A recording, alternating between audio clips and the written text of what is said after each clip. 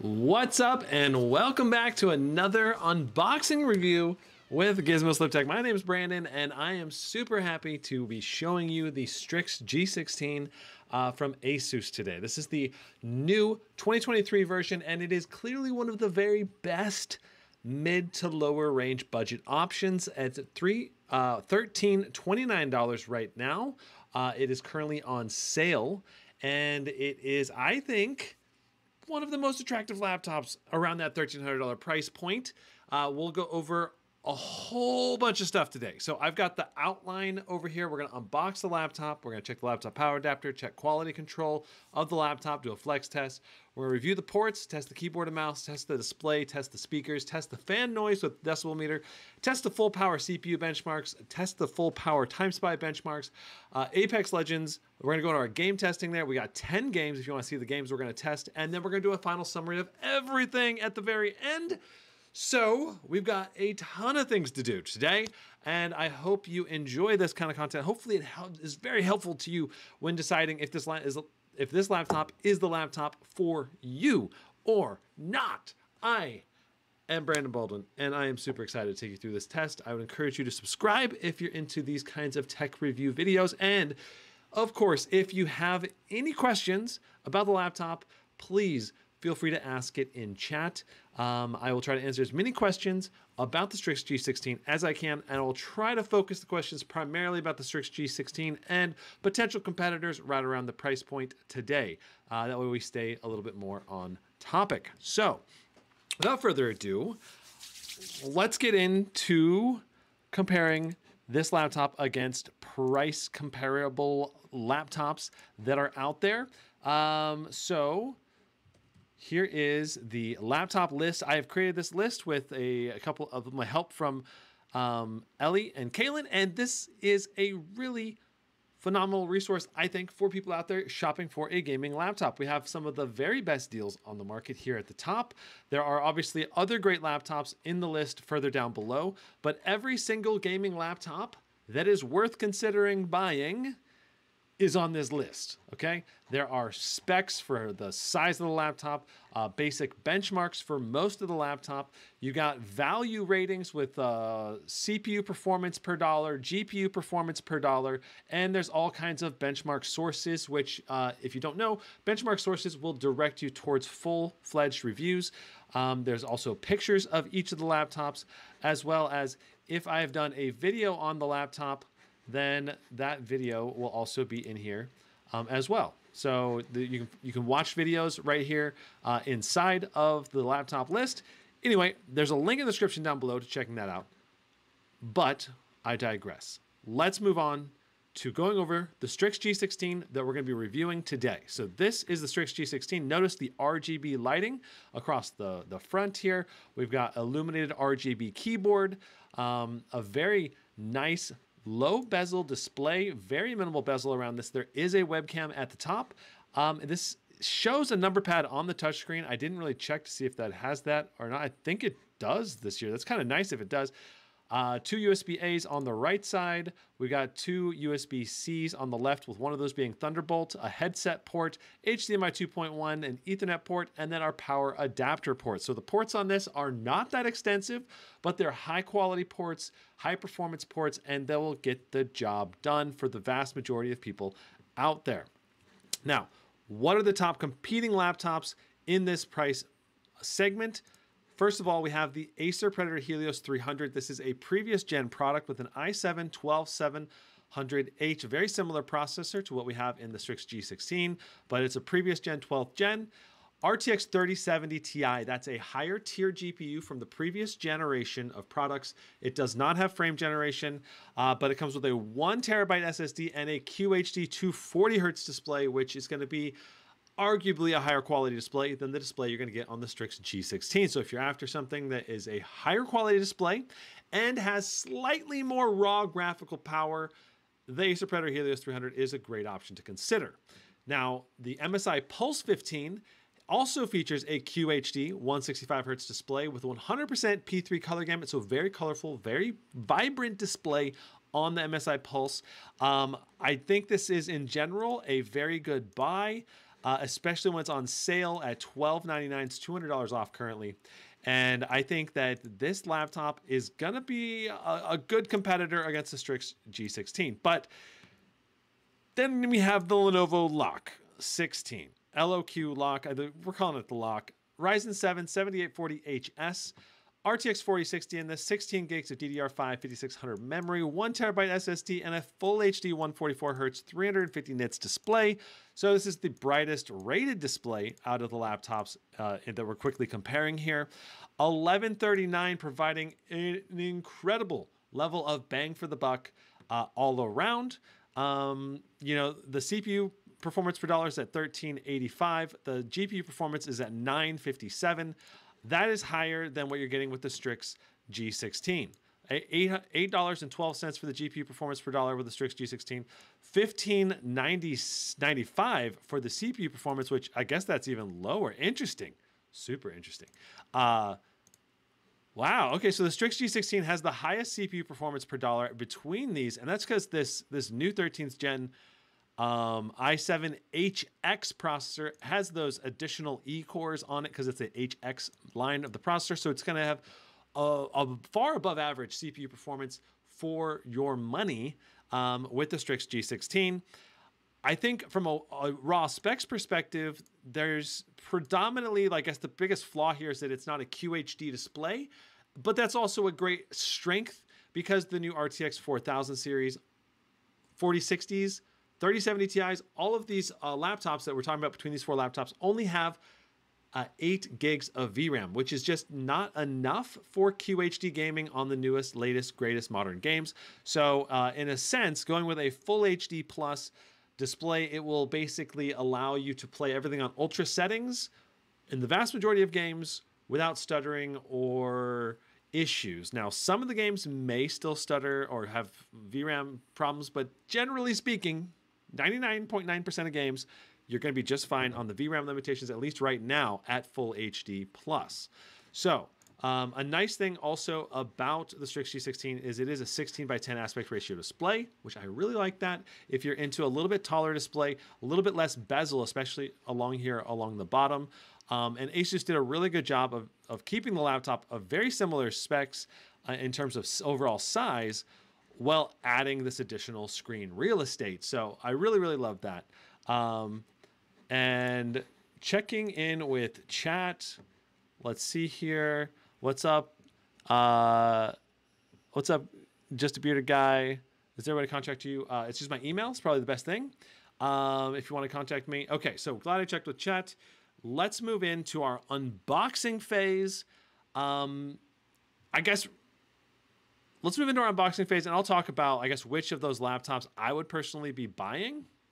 So I think my top pick between those four laptops is either going to be the Strix G16 or probably the Acer Predator Helios 300 with a 3070 Ti. Because if I recall, that one only comes with 16 gigs of RAM. I thought it came with 32. Interesting. Okay, so only 16 gigs, but the QHD 240Hz display is probably what would do it for me in terms of pushing me over the edge to the Acer Predator Helios 300, because I'm predominantly an esports gamer as my main gaming game of choice, and so this would probably be the best esports gamer out of all of those laptops because it's 240 hertz and it's a QHD resolution display. So that's probably what I would pick. But if you're like more of a blend gamer, you play all kinds of different games, or predominantly single player games, that's where going with the full HD display can be a real advantage because you're not going to have VRAM limitations. And out of those, in terms of the best full HD display option, I think the Strix G16 is probably the best, especially since the CPU is clearly kind of in the lead in terms of overall potential performance, at least for your money. Okay, very nice.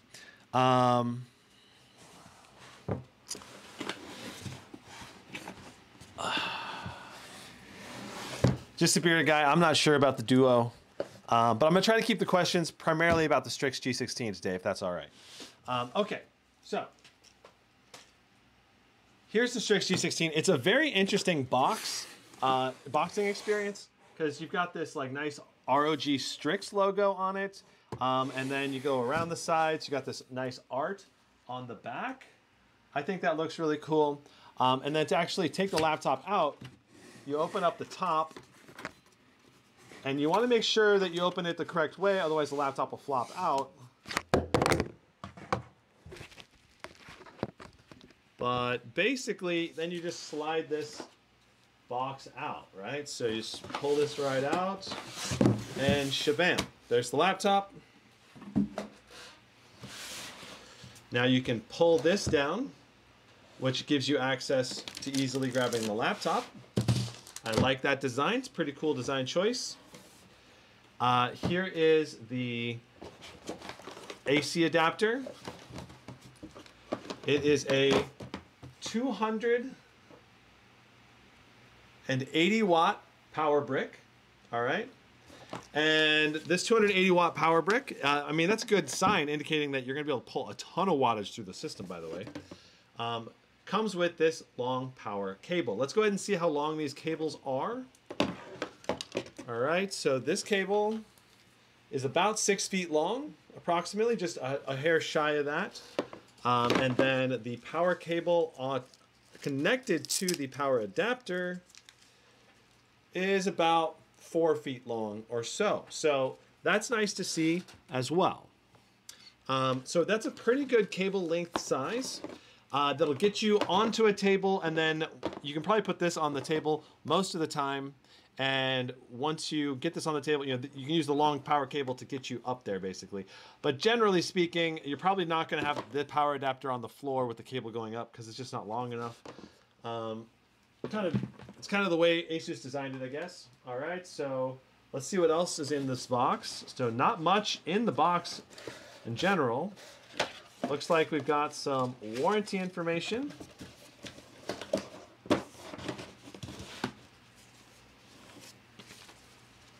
All right, so let's go ahead and take a quick glance through here.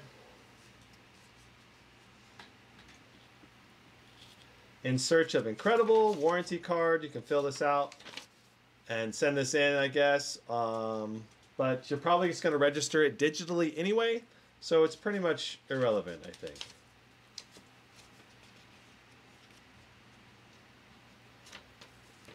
Yeah, but if you want to learn more about the warranty, there's that right there. All right. Okay, thank you for purchasing an Asus laptop. Register your laptop to receive 1 year of accidental damage protection and other exclusive benefits. Oh man, that is sweet. So I bought this through the link on the sheet over on Amazon. So this does come with 1 year of free accidental damage protection. That is awesome. So liquid spills, electrical surges, or accidental drops will be covered for the 1 year. And you can extend your warranty for another 90 days if you go do a survey, it looks like. There's also a quick start guide.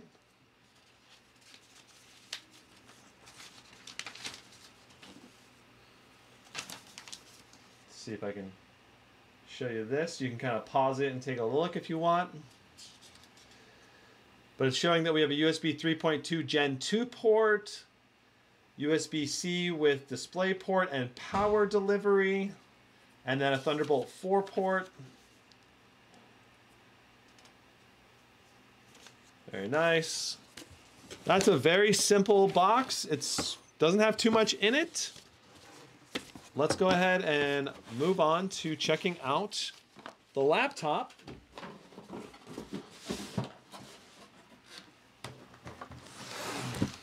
Whatcha?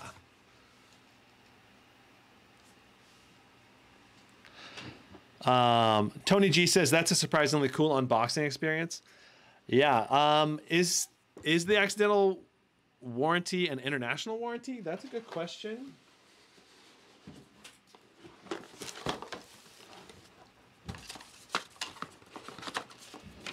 I'm guessing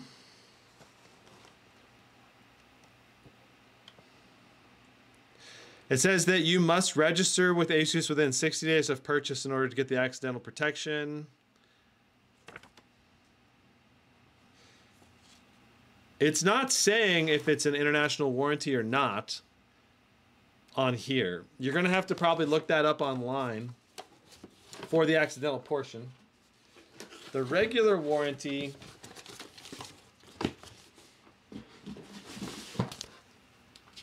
so if we check out the regular warranty card,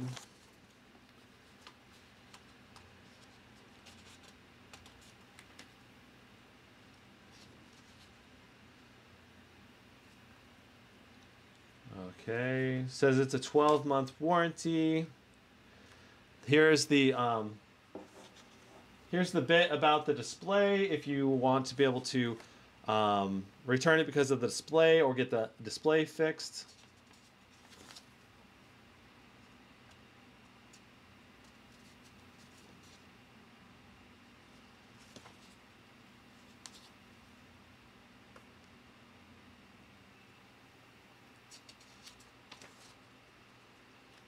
International warranty support. It's within the covered countries of the Asus Notebook International Warranty. So if you travel from country A to country B and would like to request service in country B, then if A and B are within the countries covered by Asus Notebook International Warranty, then it'll be eligible. If you want to see what countries, go to asus.com/support or rog.asus.com/support to see. And your procedures will vary by company. If you want to see, yeah, so you're just going to have to go check out which list of countries are in the international warranty. But yes, essentially, yes, but it'll depend on what, if your country is covered, is a covered country or not. Okay. All right.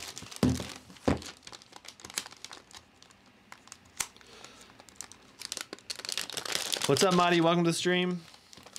All right, so here we are, taking the plastic wrap off this guy.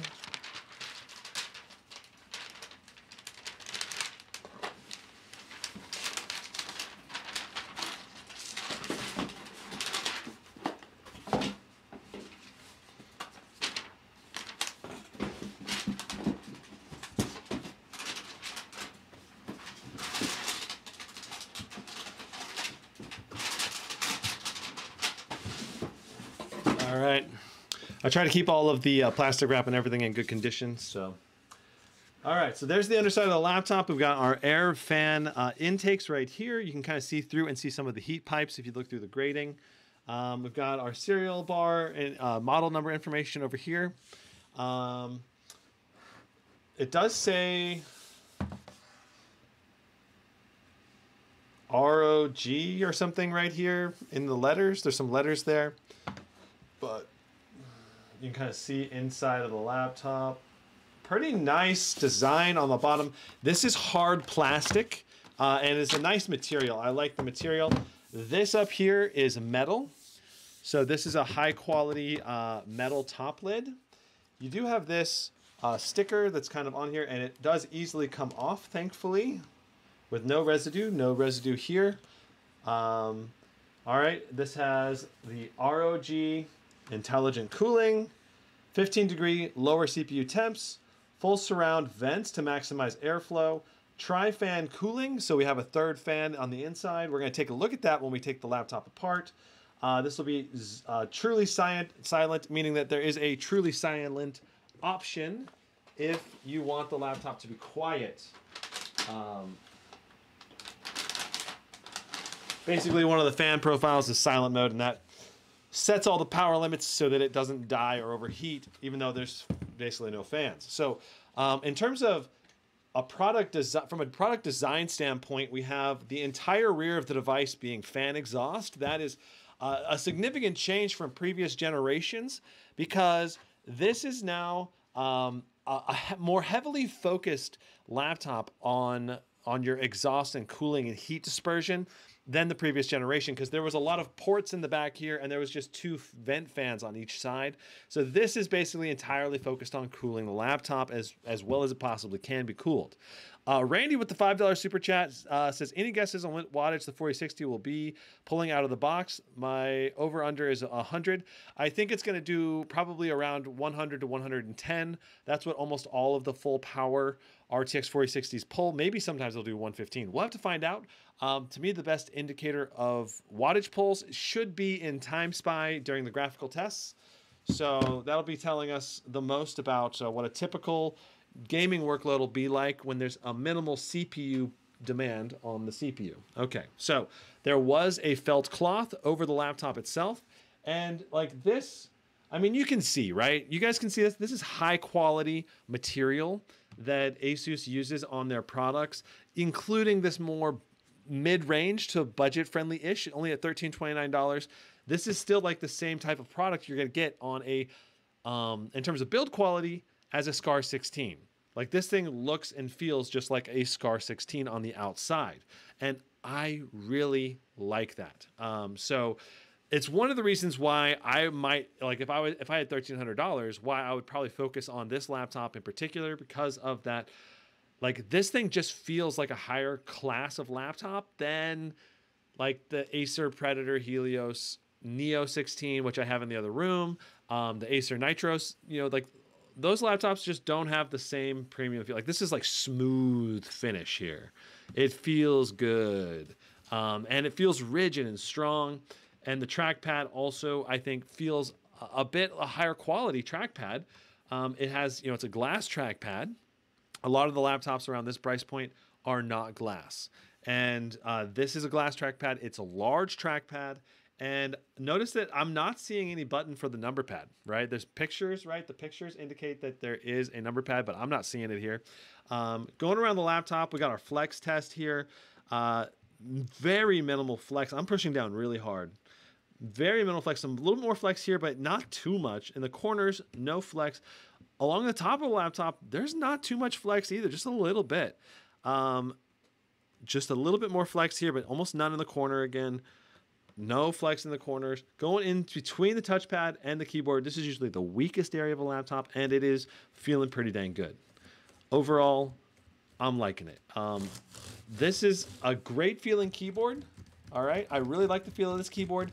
It is a nice layout with your home and page up buttons being full size over the arrow keys, and you just press this FN button plus the arrow key of of action of choice. You're trying to go home end or whatever. That works pretty well. We also have media key buttons for play, stop, backtrack, forward track. And then we have our F1 through 12 keys along the top and some additional volume, mic, mute buttons. Now, when we start the laptop up, there's going to be, I believe, a sound that occurs. Let's go ahead and get that going. All right, so notice the flash. It does a double flash on the red lights. Then we get our RGB. Another reason why I would probably consider this laptop over something like what Acer or MSI is offering around this price point. This RGB strip looks hella cool. It looks so freaking awesome. I think a lot of people are going to love that. And then we also have the, look at how bright and vibrant the keyboard backlight is on this unit. It is very nice to look at. But I will say that it's, to me at least, the backlighting on the key tops are not quite as cleanly backlit as what you're getting on like a Razer product or maybe even many of the other products out there from other brands like Alienware, MSI. This is a weaker point, in my opinion, the actual lettering on the top of the keys here. I'll zoom in and show you what I mean.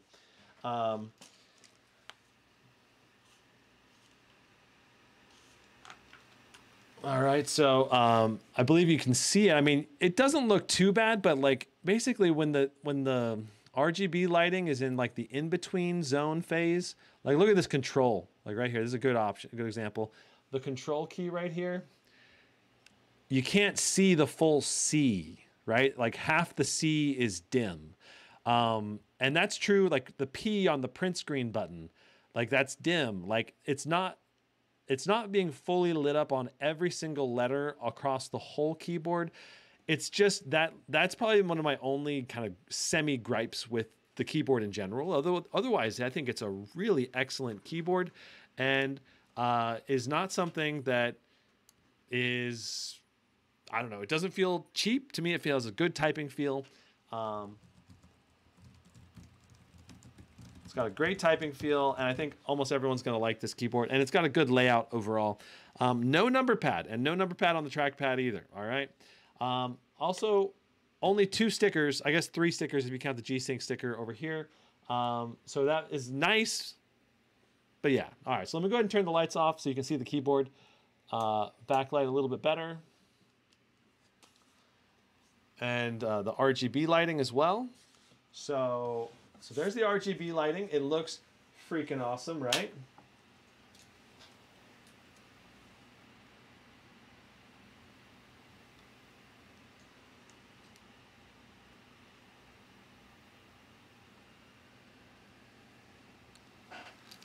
All right, it goes all the way around to the left and right sides.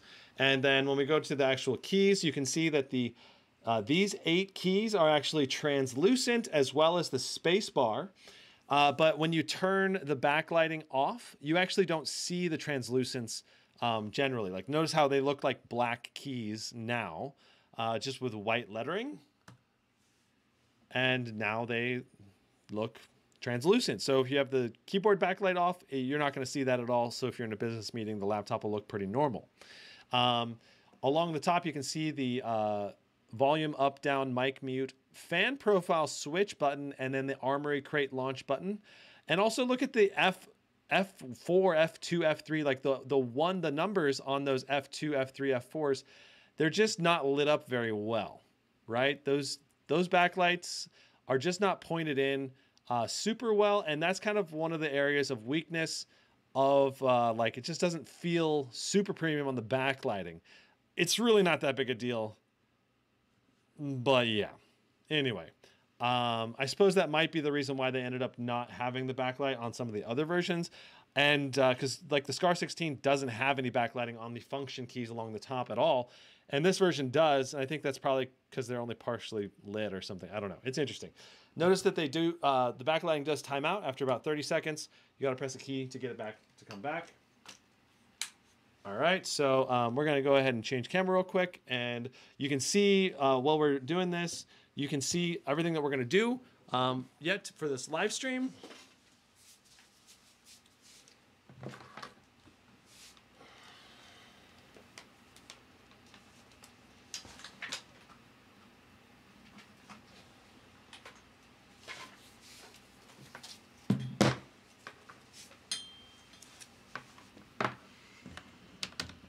All right. Oh, yeah. That's right. We did not take the laptop apart yet. We need to do that first. Okay. Turn these lights back on. Do. Cool beans. All right. So it's time to take the laptop apart. So we'll have to shut this laptop down one more time. Shut down. Cool. Turbo Man says, is there a coil whine issue with this version? I have not heard any coil whine yet, but I haven't really been listening for it. And I've heard the coil whine issue has been fixed in some of the new Scar Strix products. So I have high hopes that there's going to be no coil whine in this unit. All right, so time to bust out my iFixit toolkit that I've been using for years now. And let's take this laptop apart, shall we? All right, so we've got, looks like just Phillips head screws for this guy. Let's just go ahead and start taking everything out. Now, I believe the RGB light bar should not have ribbon cables anymore, which should be really beneficial, so it's easier to take the bottom of the chassis on and off. So if you need to upgrade and whatever, previous versions of the Strix G15 and Scar 15 had ribbon cables for the RGB light bar. But as far as I know now, those have been removed. So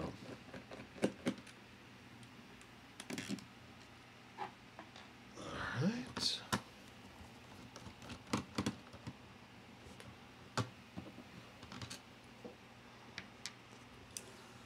Does coil whine cause any long-term damage? No, not at all. Coil whine just essentially means that the coil inside of the VRM or voltage regulation module is vibrating when electricity goes through it. And that vibration is causing sound to be created. And it's primarily just about annoyance. And honestly, as a VRM gets more and more electricity pushed through it, I believe the standard, most likely scenario is that it actually goes away eventually, or is more likely to dissipate and become less noticeable over time. But we'll have to see as everyone takes their Strix G18s or whatever over the course of years, or Strix G16s, and if they had coil whine at the beginning, maybe it goes away. We'll have to see. Now, this screw in the bottom right is a pop-up screw, which means that you do not take that screw out. It actually is used to lift the chassis of the laptop up away from the laptop itself and create a nice, easy gap to get your pry tools in. So this is actually a very easy laptop to get into. Generally speaking, most laptops are not this easy. But I would recommend still using a kind of a plastic pick or tool of some kind to get in here, because these all laptop chassis can be damaged if you're not careful when you're taking them apart. I usually, just because I want to be able to have the most careful leverage, I usually take the laptop and put it in my lap like this, and then I just work on whatever section I have situated along the top. Now, Into the AM sent me this shirt. I love this shirt. Link in the description if you find this shirt awesome and you want to get a similar shirt. 10% off on that link. And if you do use the link, of course, it does help support me as a content creator, and you get an awesome shirt at the same time. So it's a win-win. Highly recommend checking out all of the different kinds of shirts they have. They have basic tees. They've got shorts, whatever. Definitely worth checking out if you're in the market for some clothing. Awesome. And I've been wearing their shirts for a long time, and they're really high quality shirts. So, okay, so there it is. We got everything. We got it to completely pop out now. Let's go ahead and transition to the laptop itself. Let me pull the camera around.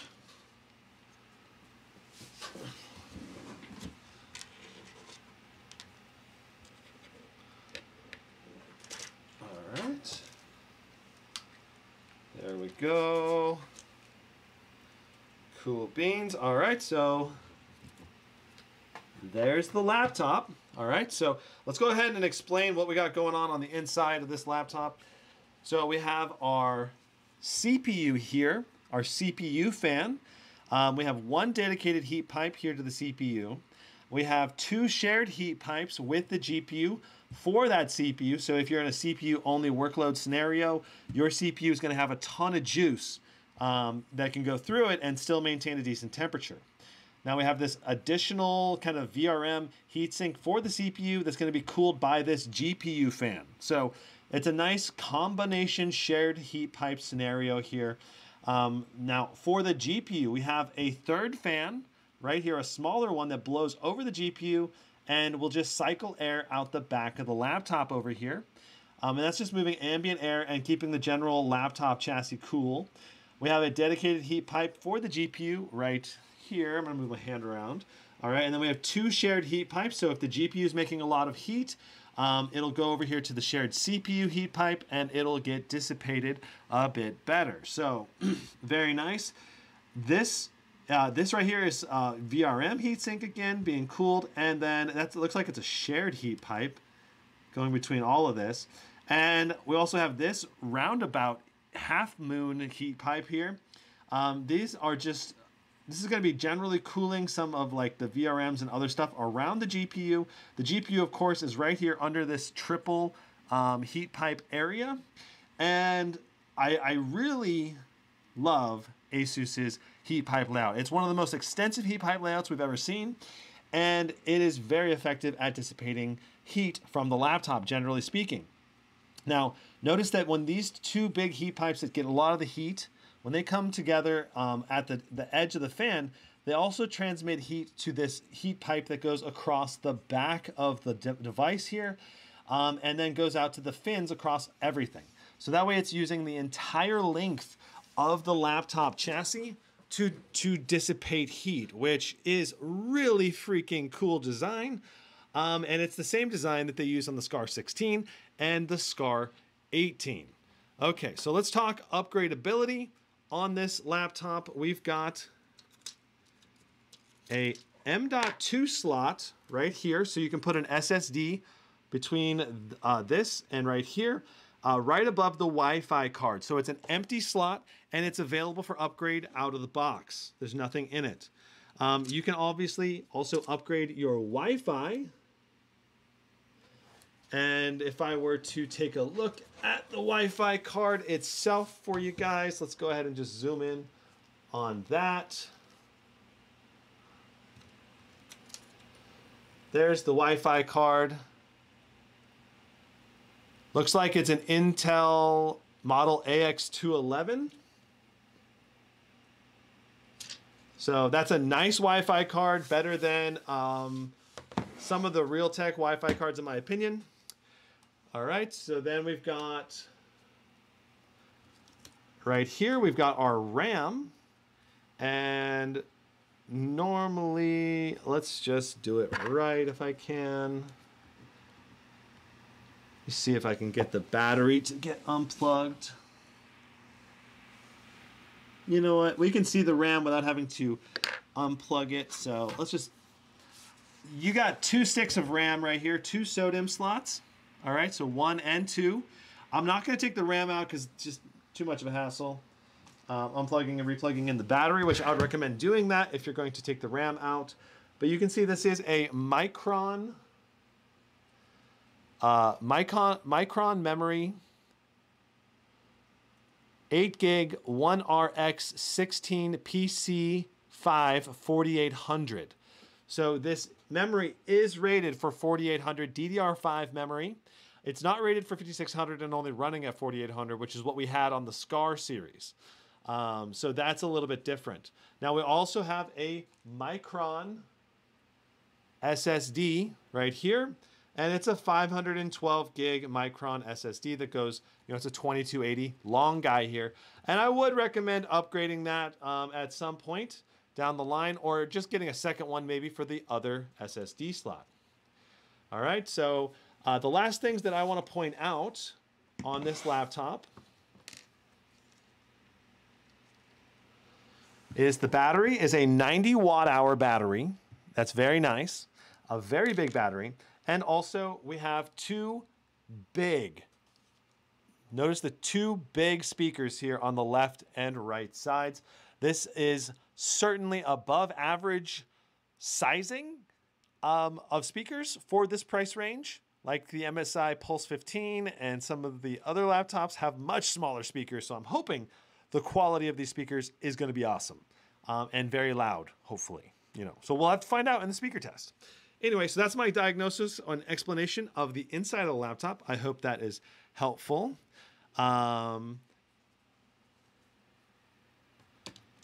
Sweet. Yeah, and this does have the liquid metal too, right? Like on the actual CPU and GPU. Like we were looking at the speakers, we were looking at the sticker, and this has liquid metal applied to the CPU and GPU for the improved cooling capability, as well as that triple fan design, which again, I think that's one of the premium features, like between the speaker quality, the cooling quality of this laptop, all of those things factor together to making this product a tier of laptop that's a little bit above and beyond your typical gaming laptop at this price point. Because there's a lot of shortcuts that companies start making when they're trying to make a really cheap laptop. And I'm really surprised that Asus was able to put such a, I guess, competent amount of features, high-end features, into a $1,329 laptop. I mean, technically it's $1,399, but yeah. No heat sinks on SSDs. Not usually needed in gaming laptop SSDs. Most gaming laptops don't use them. They might have a little bit of like the thermal pad. That's usually at most. But if there is any thermal pad, it may be on the bottom of the SSD. You don't see it on the top half.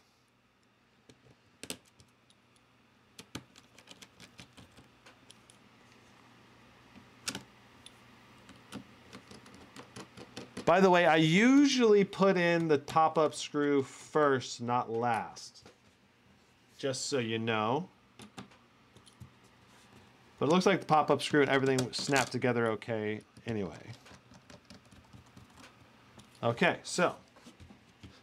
Very nice. One thing I want to point out about this bottom design is this is partially why the chassis is so rigid with the Strix G16. We have multiple supports. We have support here, here, here.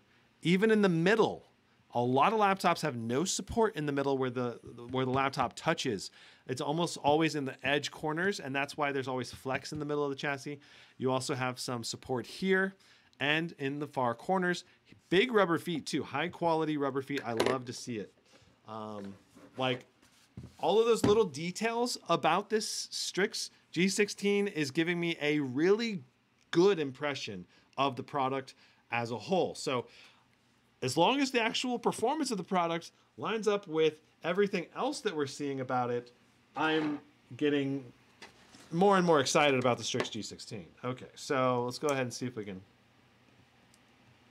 get the laptop turned on. There we go. Okay, so when you take the bottom of the laptop off, sometimes you have to have the power adapter plugged in to be able to get it to actually turn on again. It's kind of interesting.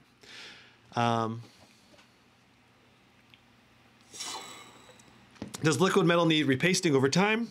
The Asus rep that I talked to about that, I asked him that question specifically, and he said that the liquid metal in the Asus products should last for more than 10 years unless there was a problem with how it was initially applied. But as long as the initial application was good, it should last 10 years with minimal degradation. Probably like a few degrees degradation over that period of time. Okay, so notice the color on the display. You can already see this is a high-ish quality display. Like, yeah, I love it. All right. I'm actually very curious how bright this display is. I don't think it's actually going to be the full brightness. I don't know. We'll find out. Okay, so like not 500 nits Nebula display bright. I think it's a 300 nits display, but we'll actually find out here very soon when we start doing our display test. Okay, so laptop overview real quick. Webcam here. Let's go ahead and check out the camera quality.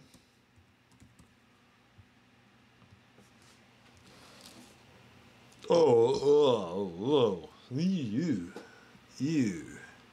Ooh. Not amazing on the camera quality. Let me take a photo and I can zoom in on the quality for you. So first thing you'll notice, it's a pretty grainy image overall. All right. Oop. It's a very grainy image overall. There's like no details on the hair on my beard here, even in this kind of more studio lighting environment. The colors of my face are off quite a bit. It's in general a very poor webcam. Don't get me wrong, it'll work if you need to do a Skype call to grandma, but you're not going to look very pretty doing it. All right. Cool. All right, let's go ahead and do our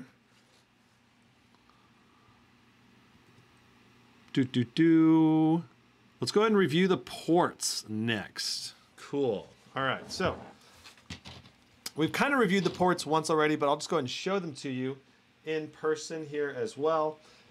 So let's do that. There we go. Perfect. All right, so we have our Ethernet port, HDMI 2.1 for high bitrate HDMI output. Thunderbolt 4, which is going to support external GPUs if you want to get like an RTX 4090 in an external enclosure. USB-C with power delivery, and of course Thunderbolt 4 should also have power delivery, so both of those should support that. And then we have our headphone port. That's a headset combo for mic and speakers. All right, no ports on the front, no ports on the back, all exhaust on the back. And on the right side, we have two USB 3.2 Gen 2s.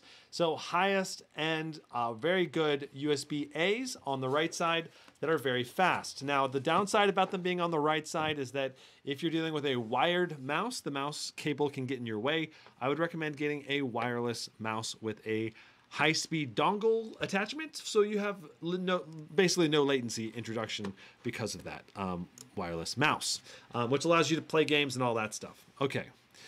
Cool. Randy says, Skype your grandma. Well, there's still time. Oh. Yeah. You definitely want to Skype your grandma while you still have time. I don't have any grandmas left, so yep. Do it. Do it while you still have time. Okay. All right. So,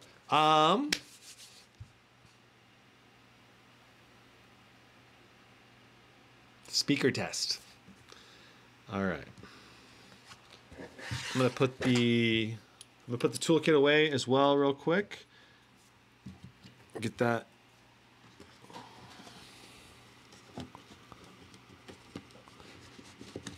Ba-doom, ba-doom. Cool beans, cool beans. There we go.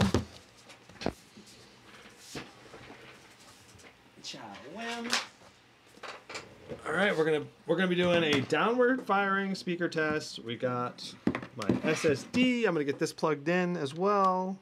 Let's put that into that one. We're gonna set the SSD on the back side of it. And this screen is so bright, it's making everything else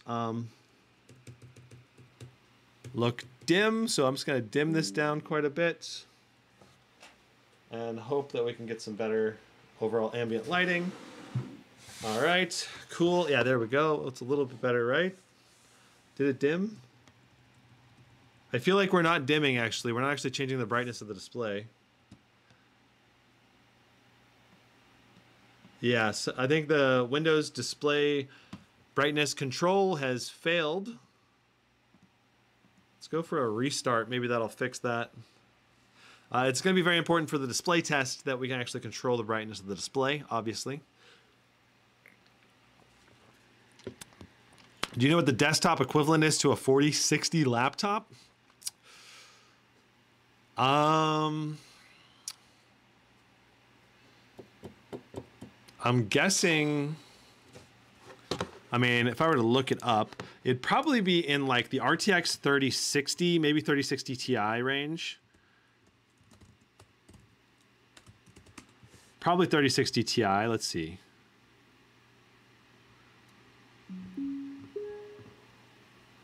I'm checking. Yeah, 11,500. So between a 3060 and a 3060 Ti, like, yeah, it's in that ballpark, just a little bit worse than a 3060 Ti for a desktop piece.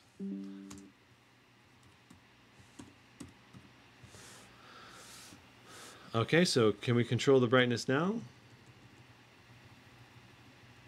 We cannot control the brightness right now.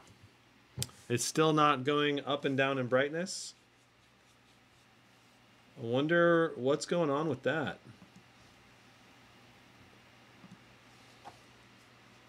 Maybe...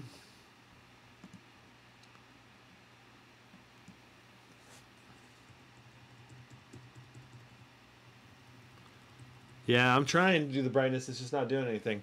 Interesting bug. So Asus, time to work on that. Okay. Speaker test. We can do the speaker test regardless. So here we go. I'm gonna go ahead and plug this in over here.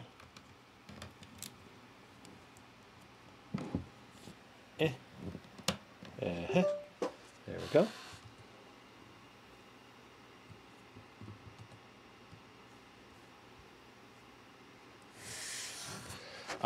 Do I have the anime matrix on the G14? No, I do not.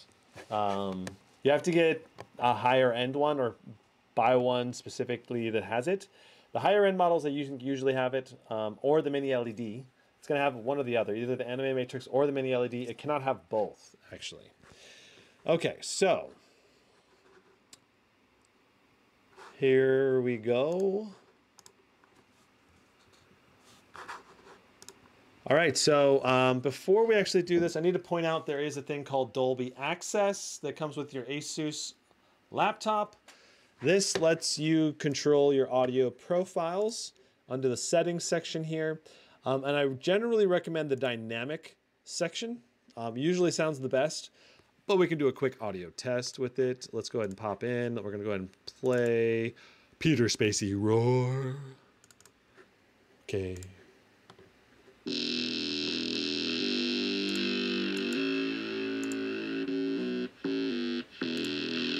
Cool. So on to max net sound.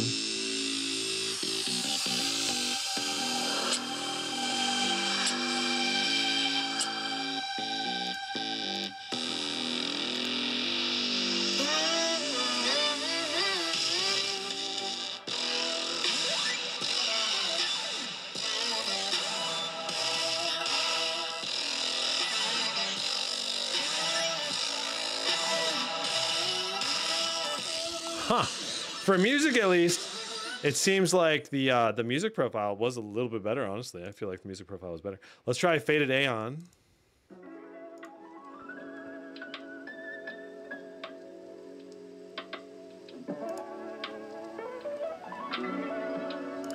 Yeah, I think the music balance profile was better. Let's just keep it at that right now during our music test. And sweet. Let's go ahead and let's get the decibel meter up in front here so you can see how loud the speaker gets.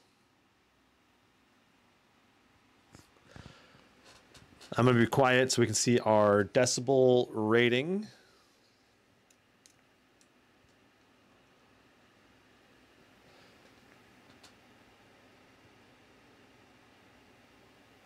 .43.5 decibels right now in the room. Let's go ahead and do Peter Spacey Roar.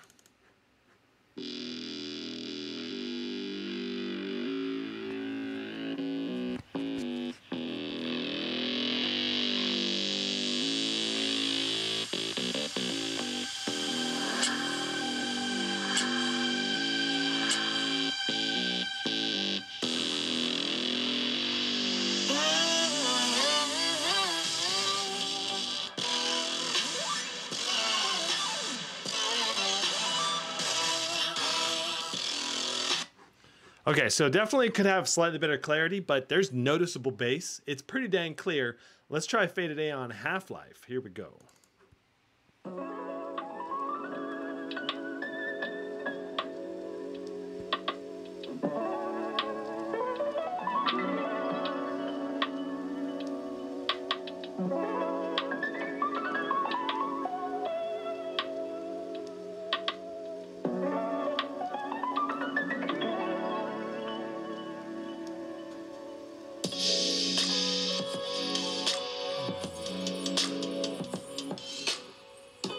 That is such a smooth and clear audio transition from the intro to that to like the breakdown is awesome.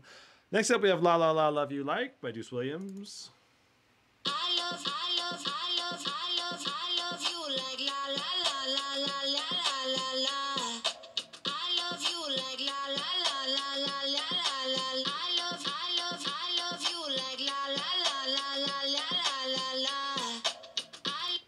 Yep, this is a far above average speaker system for a gaming laptop, much better than much of the competition out there. So if you're after it's not the best. It's definitely not the best audio speaker that you can get in a gaming laptop, but it's pretty dang close. All right, it is pretty dang close in terms of a higher end speaker. I'm pretty sure this is the same speaker system that's in the SCAR 16 and SCAR 18. Maybe it's literally the exact same units. I'm not sure, but it sounded so similar. Certainly the same, I believe, as the Strix G18. I think there may be 2 extra speakers in the SCAR series, so it's slightly better. But the main speakers in this, I believe, are the same as the Scar series, but you have like extra tweeters or something like that in the Scar series. So it's very close in terms of audio sounding, and it's much better than almost everything at this price point. Okay. The G14 with a 4060 usually does not have the anime matrix. Just so you know. Mine did not have it. But it still has like the holographic film in the back between the inside the little dots. It still looks pretty good. Okay, so. I mean, I guess we can do our display test with whatever brightness it's set at. It's probably set to maximum brightness.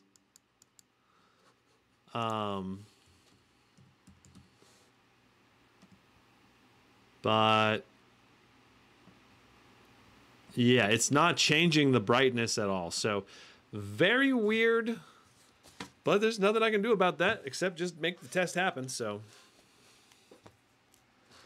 the 4080 at G14 at Best Buy has the anime matrix. That may be true. I would check if you can, check like the detailed description if you can. All right, so we're gonna move on to our display test. We're gonna try to see what this has in it. It may not have it.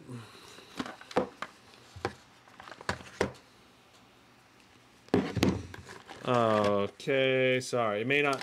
It may. This just the important thing to know about this test is that it may not be the max brightness. That's what I was trying to say. Sorry. Okay. So I got to get assign the key here. There it is. Okay.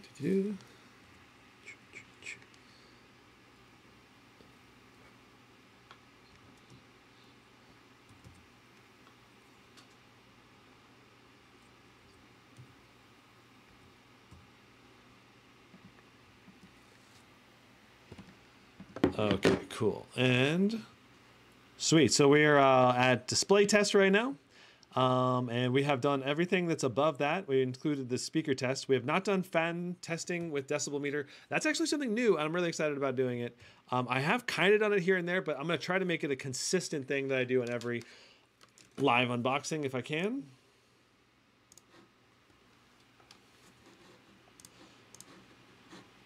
All right, so we're testing this at whatever the default nits brightness is. Like I said, I think it's 100 right now, but it may not be. So, and there's nothing I can do about this. This is where we do the best we can. So it is on there. It's good to go. Let's go ahead and do our test.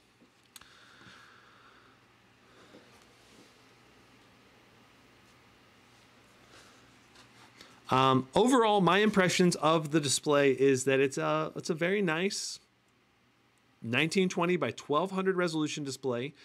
So it means it's a 16 by 10. It means it's a little bit taller. They've mainly taken out the bottom bezel here. It's much narrower bottom bezel than it used to have on the Scar 15 series. And this display shouldn't have any ghosting on it. But, I mean, oops, I hit cancel.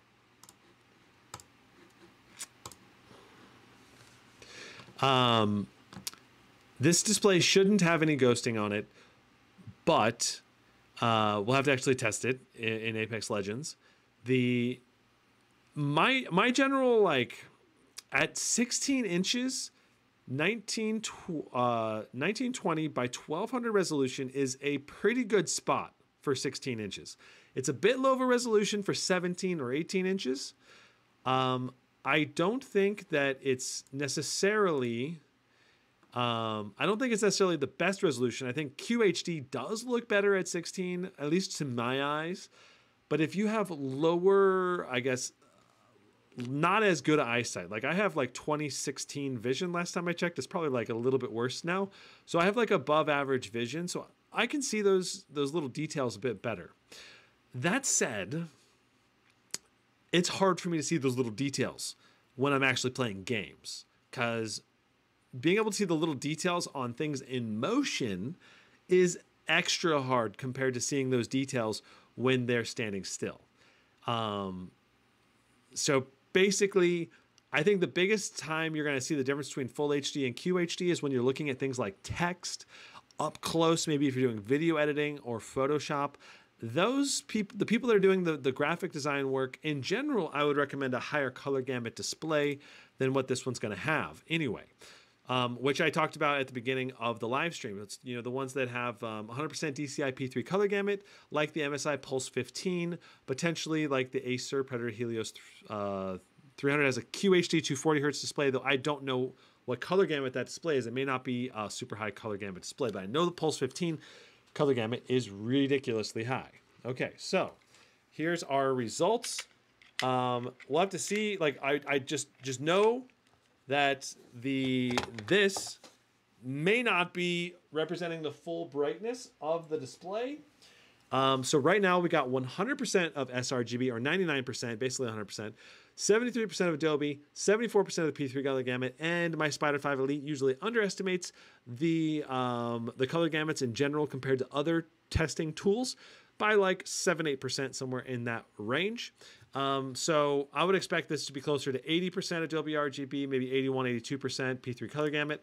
On the brightness, it's saying 287 nits with 1160 to 1 contrast ratio. That's a bit better than average for contrast ratios, which is good. It's going to make everything pop a little bit better on the screen. A lot of laptops these days are doing like 900 to 1 contrast ratio, so it's nice to see. 287 nits. Again, we don't know how bright this display actually is supposed to be, because we may not be at 100% brightness. This may be like 80% brightness that we're testing at here, but it could be 100% brightness here. I'm pretty sure now that this display is a 300 nit display. Take this with a grain of salt, okay? Because the laptop's brightness setting is not changing right now. Okay, and I have done the latest updates, by the way. All the latest BIOS and Windows updates have been applied, so it's something that Asus just needs to fix. Okay, checking. We're on to our fan noise test. So we are currently in fan noise testing with decibel meter. So let's go ahead and unplug this, the display testing, and we're gonna move into fan noise testing.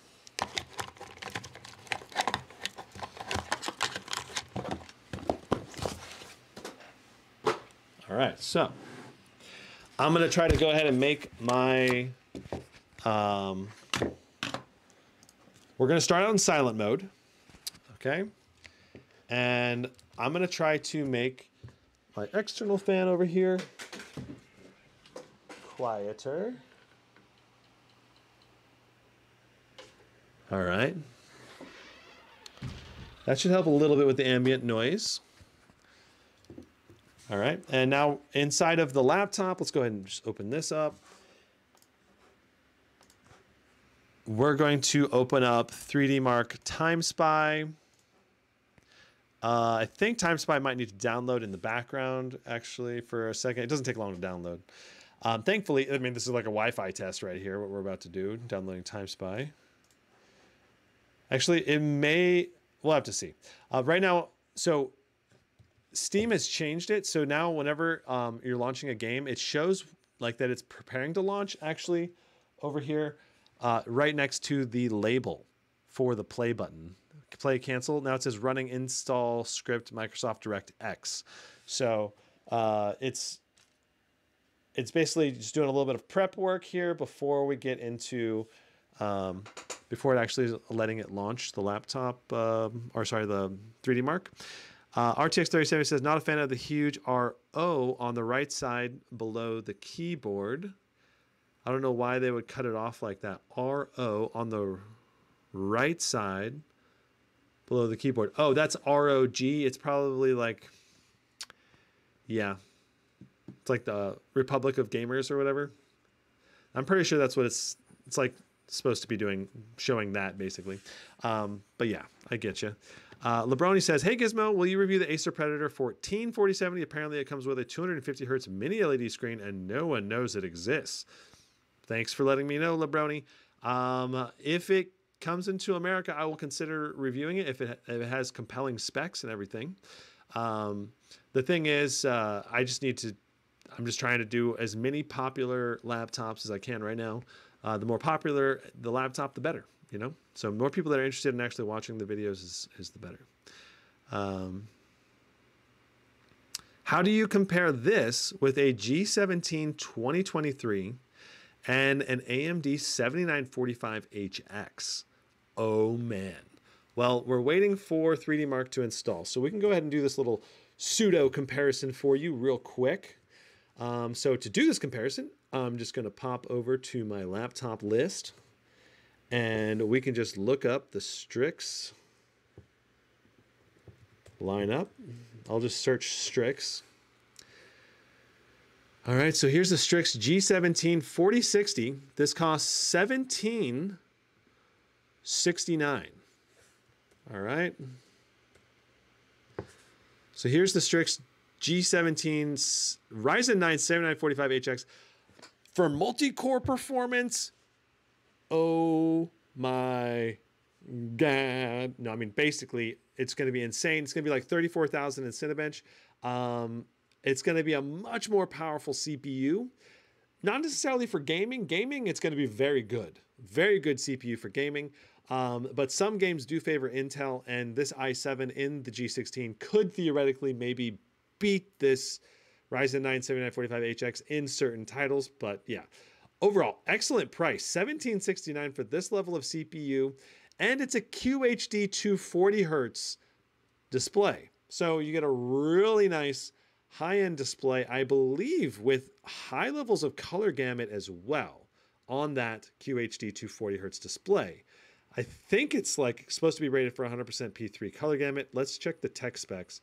But yeah, this thing's going to be bigger. It's not going to be as portable as the G16. It's only 1 inch larger, at least in theory. But if we pop down to the display quality, it's a Dolby Vision supported display with G-Sync or full HD 144 Hertz, depends on which one you get. It's not really showing the display specs fully there. It is saying 100% DCI P3 color gamut right here. Okay, so yeah, I mean, in terms of display quality, the G17 is much higher display quality. The CPU is much more powerful, and you do get a bigger SSD in here. So for $430 more, I feel like that could be a worthy upgrade if you need the CPU performance, but it is kind of an overkill CPU for the amount of performance in the laptop itself. So yeah, that's kind of a quick and dirty, I guess, comparison there. 3D Mark is still loading up right now. Oh, it's just popping up right now, so that kind of works out timing-wise. Okay, so chompa-chomp.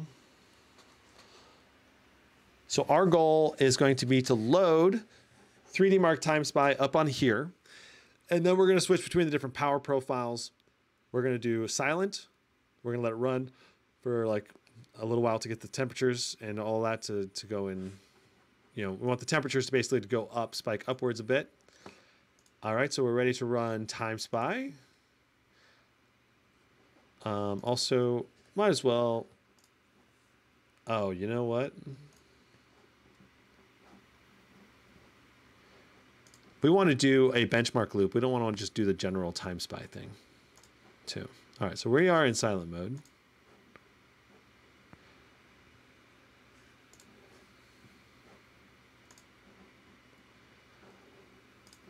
I'm going to put it in turbo mode for just a moment.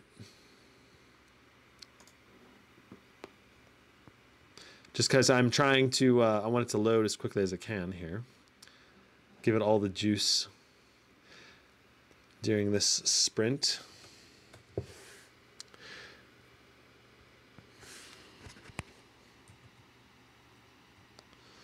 Ali, no problem. I hope that comparison was helpful for you. But yeah, the CPU is obviously the biggest difference, and the display. Those two things put together.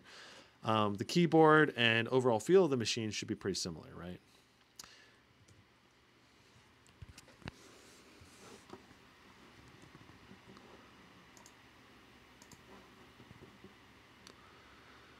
Do, do, do. Do, do, do, do, do. Okay, so after we do these fan tests, we're going to move into our CPU benchmarks.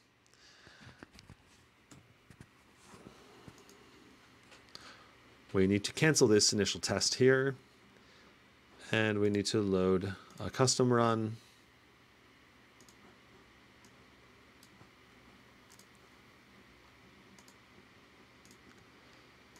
Graphics test 2, window loop enabled, run custom.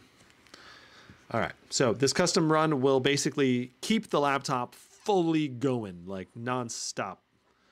All right, and then that'll let us load up our fan profiles and test the decibel meter on how loud this laptop gets. All right, sweet. Just gonna put this a little bit in front.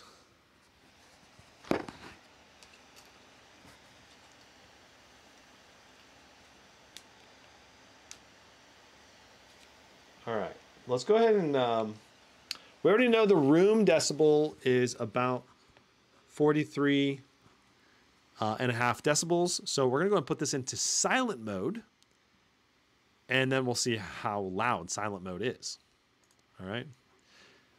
Here is Time Spy running in the background right now.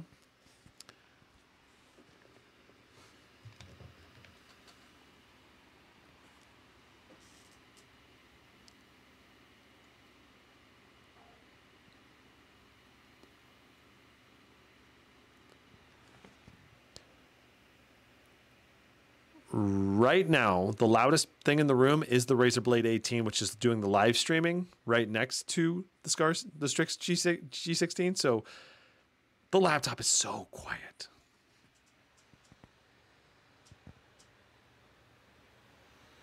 It is phenomenally quiet. The actual laptop itself, we can check out the Time Spy results over there. Can it focus? There we go. You know, we are doing 55 decibel or 55 watts to the GPU at 1800 megahertz to the clock speed. That's actually not that bad considering, and it's only 60 degrees. That is really good for how quiet this machine is. So that's a pretty good amount of power. It's obviously not going to be a tremendous amount of power, but considering the temperature it's pushing, it's awesome. All right, we're going to switch it up to performance mode. It's going to jump from performance wattages, or it's going to jump from silent wattages up to performance wattages. And there it is, all the way up to 110 watts, approximately, almost instantly. 107, 105. The CPU also jumped up in wattage from like 10 up to 30, 35 right now. Our temperatures are also climbing. More watts being pushed through the system is making it run warmer, of course. Let's go ahead and focus now on the audio meter. Well, the fans are still kicking up a little bit louder here. So let me go ahead and just go to the audio meter, and we'll let it kind of acclimate to the new. We'll let it acclimate to the new temps and performance level here. I think we're getting close to the max fan noise for performance mode though. I'm going to also set the mic facing and just be quiet for about 15 seconds here.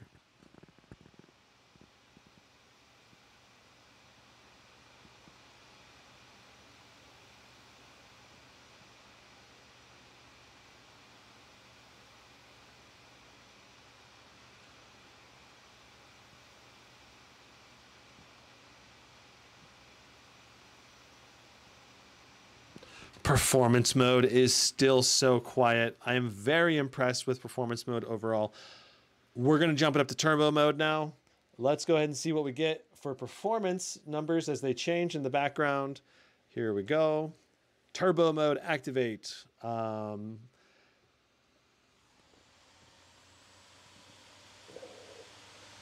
can hear that fan noise increase, right?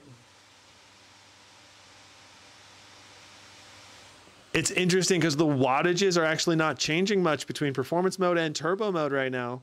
It's just the fan noise has gone up. I'm assuming the temperatures will go down given that the fan noise has increased. We're starting to see 60s, 69 on that CPU temp. That is These temperatures are phenomenal, by the way. Really amazing temperatures during these tests so far. And this is not even with max fans on right now.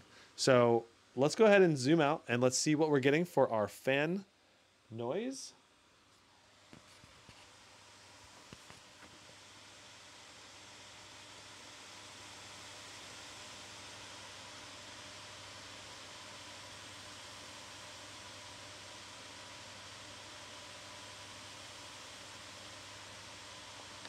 "52 decibels, that's phenomenal." Okay, so our last profile that we'll need to do is going to be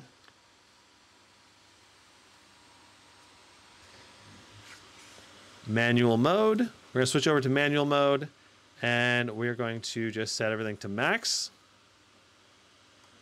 Max. Maximum fans are about to engage. I'm going to go ahead and actually focus the camera in on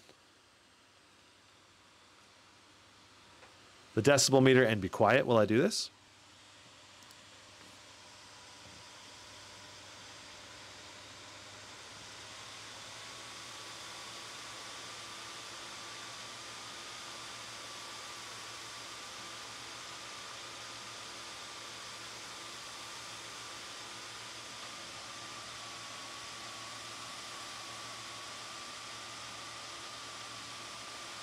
So 57 and maybe 57.5 decibels with max fans, about average for most high-end gaming laptops with triple fans like this. I am kind of hearing a little bit of warble wobble sound on the fan, on the, I don't know, like it's not, can you guys hear it?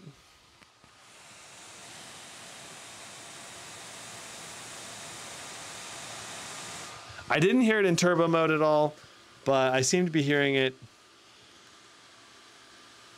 Let me pick up the laptop and kind of try to get a better idea of which fan. It kind of sounds like one of the fans maybe struggling or something's going on with the fan. Let me put this down for a second.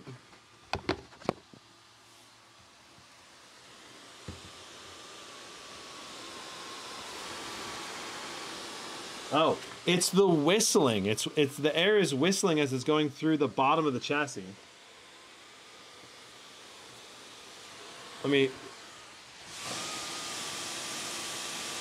Can you hear that whistle?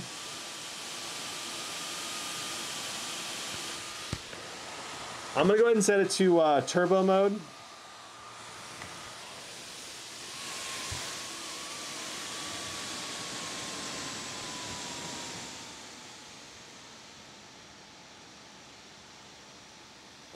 Yeah, in turbo mode, it goes away. That's a pretty... I've almost never heard... Like, it's literally a whistling sound. Almost never hear that. That's only in max fan mode. I don't know. If I was using this laptop, given the amazing cooling system this laptop has, you really don't need to run max fans with this laptop ever. Turbo fans are going to be awesome, and you're going to have good temperatures with that, I think. So, yeah. I would probably just keep this thing in turbo mode most of the time. Okay. Tag says, how would you compare this with the G15 Advantage Edition from a year or so ago? I think the Advantage Edition is still a decent buy when it's on sale for like $1,100. That's how much I would pay for the Advantage Edition now. I wouldn't really want to pay more than maybe $1,100, maybe $1,200 for that. So...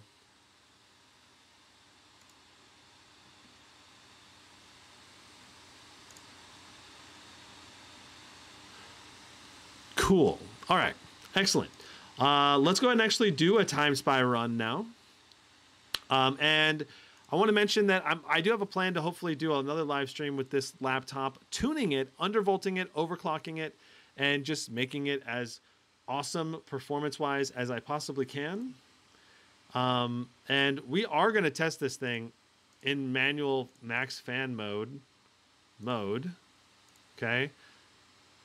For all of our tests. But given the fact that it makes a little whistling sound in manual fan mode, I probably wouldn't recommend manual fan mode, at least at 100% fans. I would drop the fans down a little bit so that it doesn't make that kind of whistling sound. Let's go ahead and run Time Spy. since we have it open. We're going to also reposition the laptop for our benchmarking phase now. We're moving into our CPU benchmarks, gaming benchmarks, and TimeSpy benchmarks. And we're going to see what this Strix G16 can do against the competition out there, all right?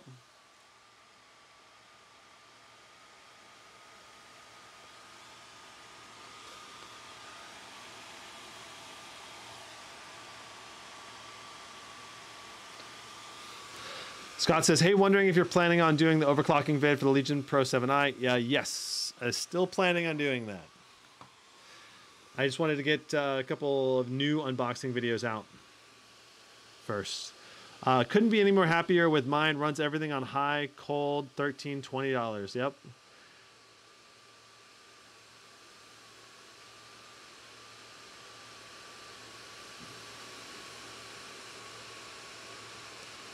Can throttle stop be used on this machine? Maybe. It's an HX processor. It might be possible. Not sure. Okay, so here we are. TimeSpy. Our GPU is boosting to 2565 out of the box. That's really good base boost. That's 50 megahertz higher than the G14 was boosting. Look at our temperatures in the 50s right now. That liquid metal is doing a good job right now. I think it'll creep up into the high 60s, maybe low 70s if I give it enough time. But that is crazy impressive. Wow. I wonder what this could overclock to if it's doing 2550. Please keep in mind that we have a 50/100 overclock out of the box, given that that's baked into Armory Crate manual mode. If we were to tune this, I would not be surprised if we could push this over 11K for the benchmark on this.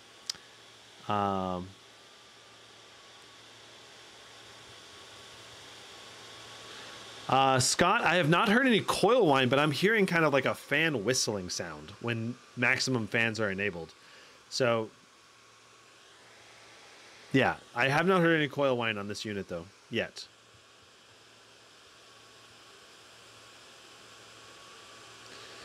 Randy says, breakout afterburner. I'm really tempted to do a quick and dirty, try to see what I can get it to go to overclock.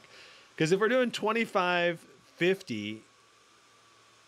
maybe we could push it all the way up to, I don't know, what do you think? Maybe 2700 megahertz on the overclock? Maybe. Scott says, that's good. Mine sounded like a bee was stuck in the fan grills. I think that you're talking about the same thing that I'm talking about then, because it's kind of like a whistling sound. It kind of sounds like a bee stuck in the fan grills in a sense.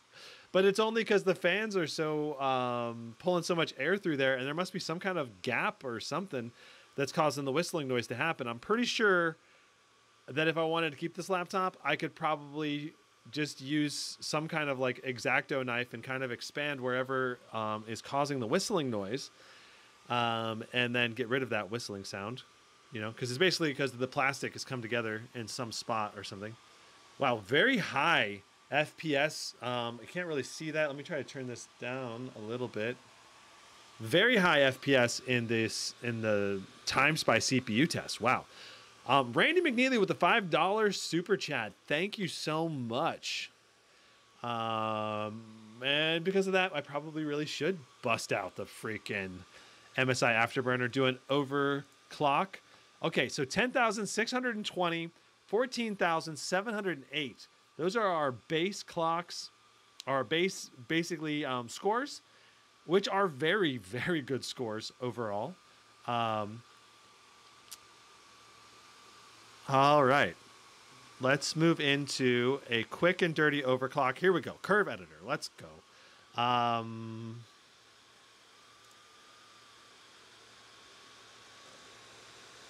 We're probably going to be using... Let's try 975. Let's try one. Let's do one. All right, and we're gonna go for 2750 for our clock speed. Okay, so we're doing a overclock here. We're locking the voltage to 1 volt. And let's just go ahead and try applying that. Let's see if we can get it to actually do that 2750 for our overclock. It may not hold, it may not be stable, but we might as well try it real quick and just see if we can boost our GPU score above 11,000. One overclock attempt. I really want to come back and do like more of a tuning session with this laptop. So I'm not going to do a full tune here because we need to keep moving through the benchmarks. But one time spy run will be okay. All right. Here comes the blue smoke screen. Yeah, this is a really high overclock. Default boost clocks for this is 2500. We're doing 250 overclock, basically, with time spy. It's probably going to crash. So this may be a really fast time spy run.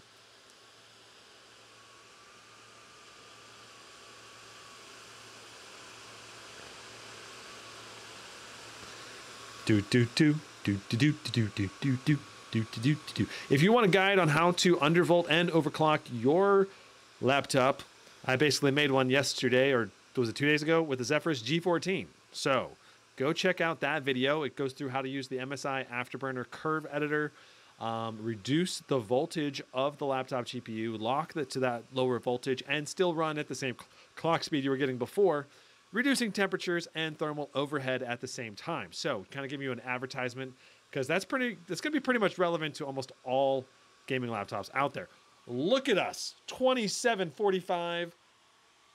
That is insane. Super high boost clock on this Strix G16 right now. Can it maintain it? Let's find out.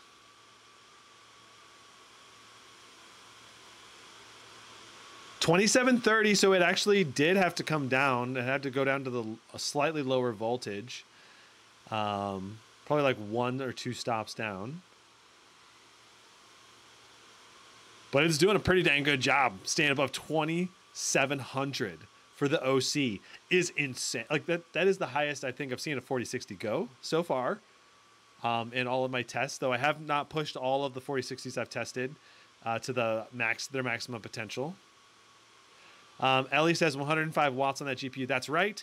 We are running it at the same voltage, basically. So it's going to pull the same amount of wattage, pretty much no matter what.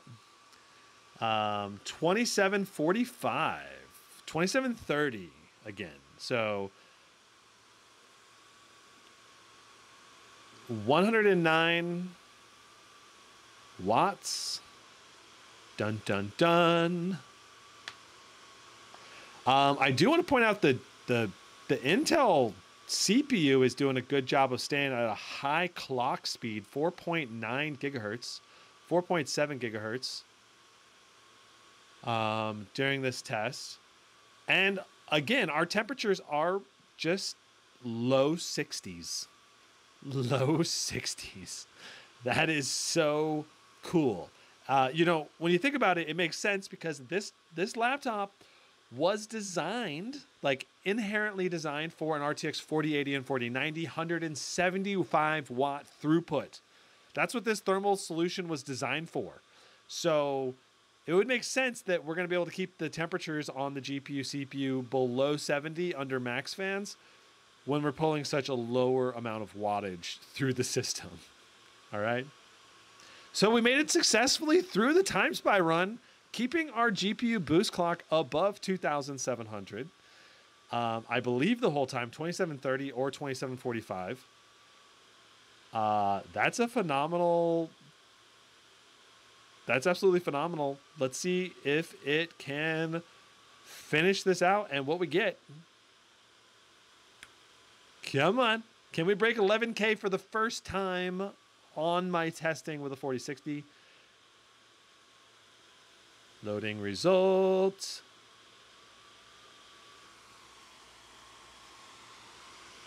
$10,982. Oh my God, it's so close.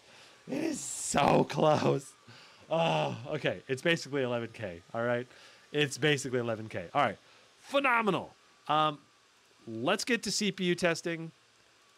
Cinebench R23. Yeah. So my impression of the fan noise right now is that the only way I'd be able to deal with this type of like kind of whistling sound is if I had headphones. Otherwise it would just be like, I could not deal with the whistling sound. And then I would try to go in there and try to figure out why the whistling is happening and just fix it myself, probably, if this was my laptop, because I'm pretty sure this kind of whistling is going to be fixable ourselves, you know? I might take the laptop apart again, look for anything that might be causing a whistling on the inside first before I destroy anything, and then really try to listen carefully to where it is making the whistling sound, and then make the modification myself. Okay, so here we are. We've got 1, 2, 3, 4, 5, 6, 7, 8. So we got 6 P cores, and then we've got 8 E cores. All right. So 6 P cores, 8 E cores. We are ready to test this thing. We have everything maxed out on our power limit sliders. Oh, right. We're actually not quite ready to test this because we got to get Process Lasso going again. I don't really recommend using Process Lasso, but it's a way that I do my benchmarking super fairly between all the different laptops, and just to make sure there's nothing going on in the background. So we're going to do Cinebench to be above normal priority so it does not get interrupted. All right, and then we're just going to close Process Lasso. We'll stop this. We're going to start with just a couple of normal runs. And let's see what our P cores and E cores are hitting. All right, so we are doing 4.4 gigahertz across all of the P cores, 3.6 gigahertz across all of the E cores right now. That is a good amount of performance coming out of both of those. About what you would expect on an all-core turbo boost. Our temperatures are only 77 degrees right now, 81 degrees for the CPU package, 83 degrees for the CPU package. That is really good temperatures. Our wattage is 125 watts of power going through that CPU. Wow. Okay, very nice initial performance. 19,637. That's a little bit lower than what we had in the sheet. But I'm guessing you could go to the 21,000 mark with an undervolt. That's my guess right now. Oop, I keep bumping it. All right, let's pull up HW info again. 117, 120 watts. Temperatures are looking really good. 83 degrees on the CPU. Our core clocks are still the same. It's looking really, really good.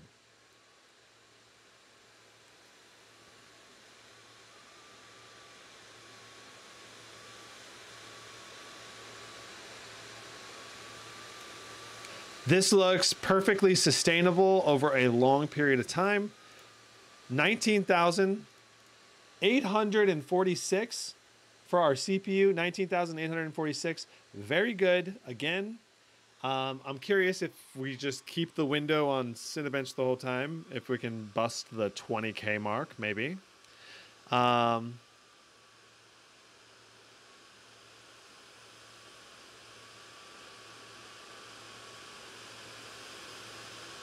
Is MSI better than iBuyPower PCs?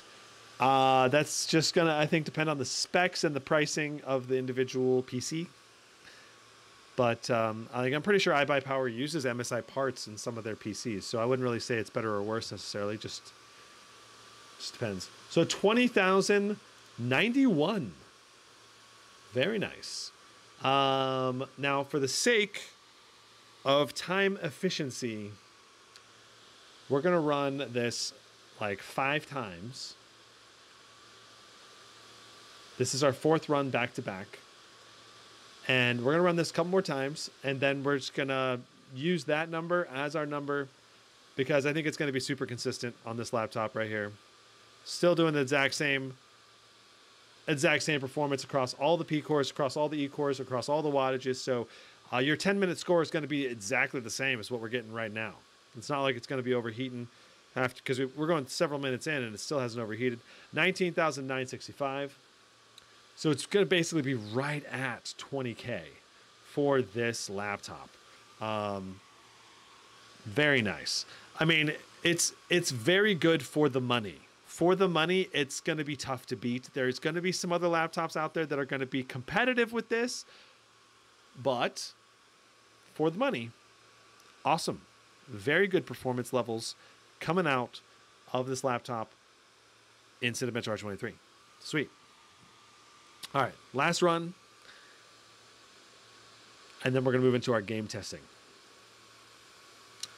20,151. So there you go. There's our 10-minute score test or equivalent that it would probably almost for sure be. I love it. Very good CPU tuning and performance levels. Let's move into Apex Legends.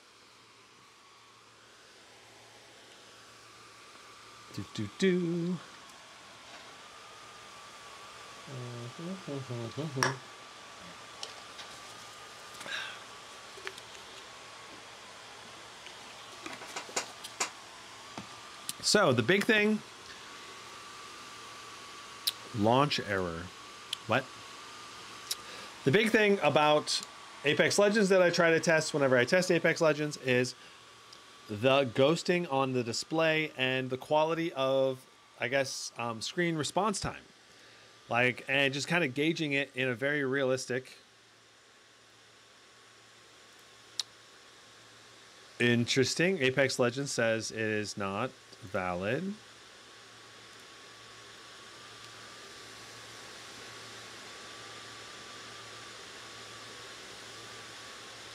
Interesting. I'm not sure how long this is going to take to check, but basically when I test Apex Legends, my goal is to see does the screen have a great response rate? Can this laptop be used for esports games very well or not? And then, of course, we're also testing the actual performance of Apex Legends, but generally speaking, on most of these laptops, it can push well over 100 frames per second, no problem at 1080p. While we're waiting for this to go through, Garchomp wants to know, what's the best 14-inch gaming laptop in your opinion? Asus, Razer, Alienware, or Acer? Well, right now, I'm loving the Zephyrus G14 with an RTX 4080 or 4090. That's my number one right now, simply because great display meets super powerful GPU, priced very reasonably, with a nice Ryzen chip with 8 cores and 4 nanometer technology for great battery life. Extremely portable, good thermals, as long as you tune them correctly. And I did make a video explaining how to tune the Zephyrus G14. So I posted that like 2 days ago. So check the video live stream history, the one before this live stream. You're going to want to watch that and use some of those tips if you get the Zephyrus G14, if you want to have great temperatures on the G14, because it is capable of putting out really good temps. If you don't want to tweak anything, then I really like the Stealth 14 because it has great performance at a reasonable price and great temperatures all out of the box. And it's a full HD display instead of QHD, so that matches the VRAM of a 4060 quite a bit better. 37% on verifying the integrity of these files. Super weird.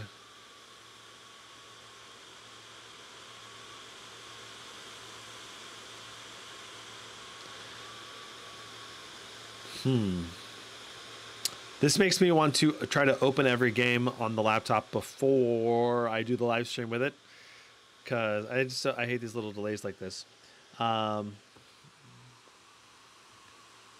But it is what it is, you know. There's nothing I can do about this. We're doing a we're all good. All right, we're gonna move in. While we're letting it go here, it's gonna take another couple minutes, so might as well just go ahead and go back to comparing this laptop with some of the competition out there. We compared it against the Strix G17 across the whole Strix lineup. All right, for $1,000, you got the RTX 3060 variant. It is quite nice.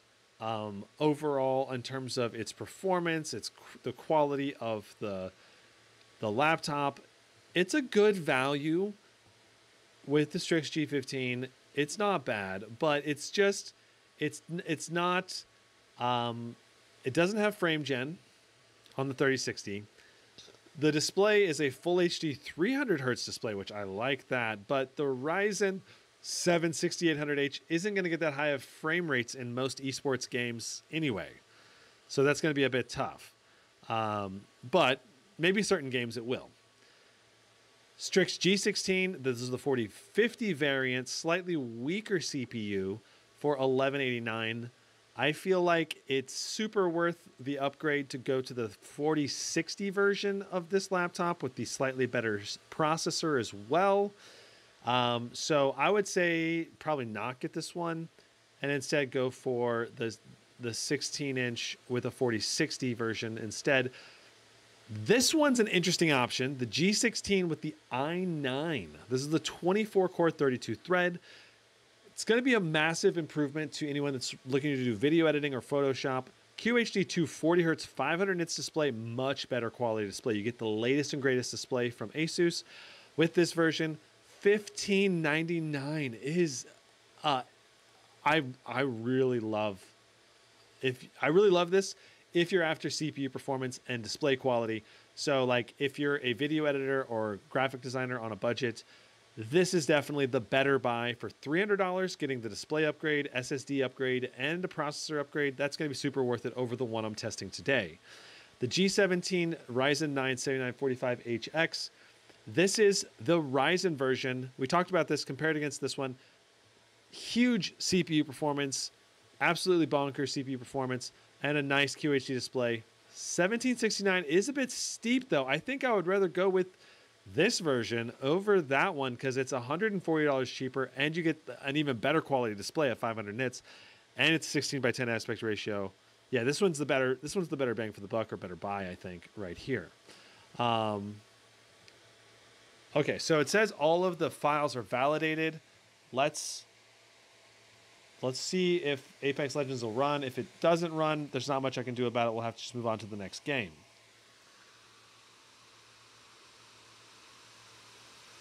Looks like it's not running. Weird. Not a valid Win32 application. What does that mean? If this keeps happening, then we might have problems. But Modern Warfare 2, let's see if this one will run.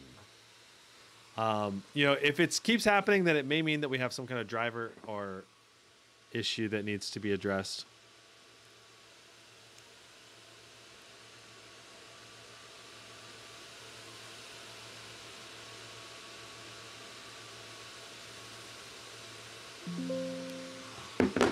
All right, no.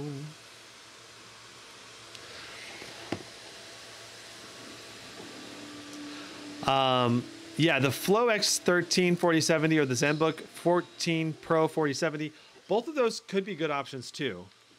But if I had the money, I would go for the G14 with a 4080 or 4090 over those. Because then you don't need an external GPU like the Flow X13 at all. You'll just be super happy for super long with the G14. And then the ZenBook Pro 14 4070, if you go to the 4080 version of the G14, it's going to be like 60% faster. It's going to be so much more powerful. So that's kind of my take on that. Though you probably have to pay a little more for it too, obviously. You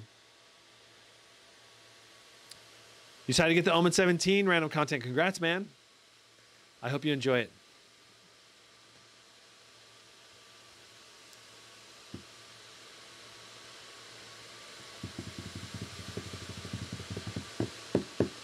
Yeah, I do really like the Omen 17 as an option.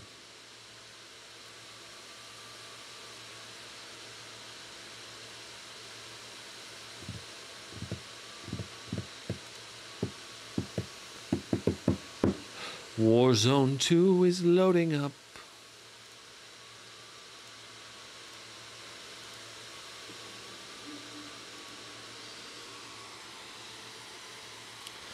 Trying to click this.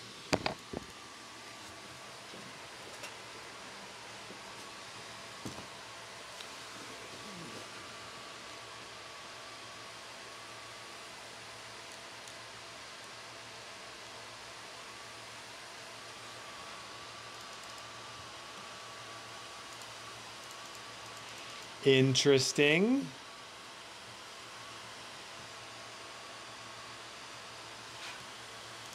Wonder what the heck is doing this.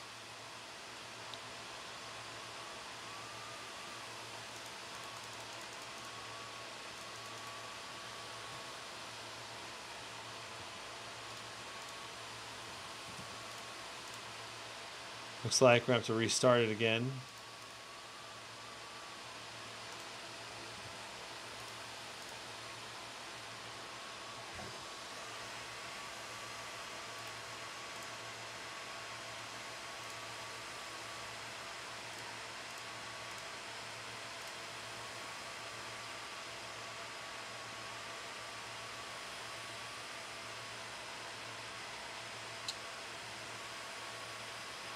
Let's go, game developers! Woo!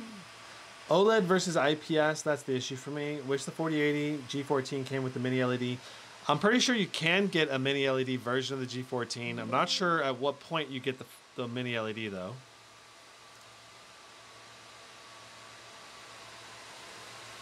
I believe the mini LED comes with either the 4080 or 4090 version.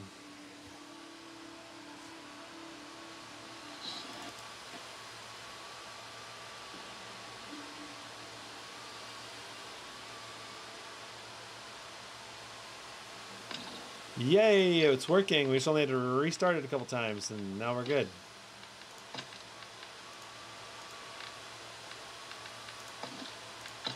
All right, so we're gonna go to our graphics settings. We are at 165 Hertz, 1920 by 1200. We're gonna go to minimum quality with DLSS enabled. Quality on the DLSS. Textures, we're gonna set to high. All right, we're gonna apply those settings.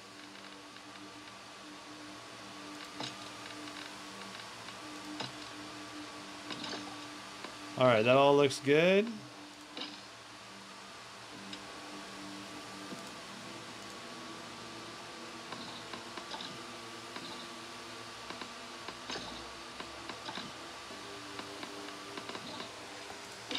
They've changed the menu a little bit. It doesn't say Warzone 2, it just says Warzone Battle Royale now.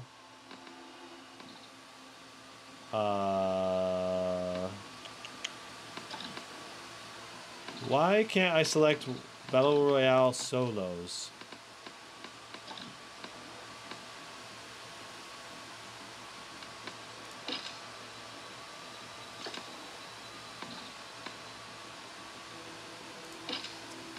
Man. It's so frustrating dealing with Warzone, changing their playlists all the time. I can't do solo mode some of the time. What? Why? Makes no sense. Okay. Todoroki says, don't get the Flow X13 4070. It's only 60 watt and its thermal throttles badly. Even the Z13 performs better than it. Well, it all depends on how small of a system you really want. The Flow X13 is a little smaller. It does have a touch pad interface. It has the integrated keyboard directly into it. But yeah, I could see how only 60 watts is not going to be as good a performance. If you undervolt it, overclock it, you may still get really good performance out of it only at 60 watts though. Like the G14 was almost matching performance with when I undervolted and overclocked it, it was getting like 65 watts and it was almost matching performance at 105 watts when it was undervolted and overclocked. So it's pretty insane how much you can overclock these GPUs. that are when you reduce the wattage. It's like the overclock becomes more and more overclocking friendly the more you drop the wattage down relative to the normal curve that it's supposed to be reduced, I guess is what I'm trying to say. Okay, we're in a match. Awesome.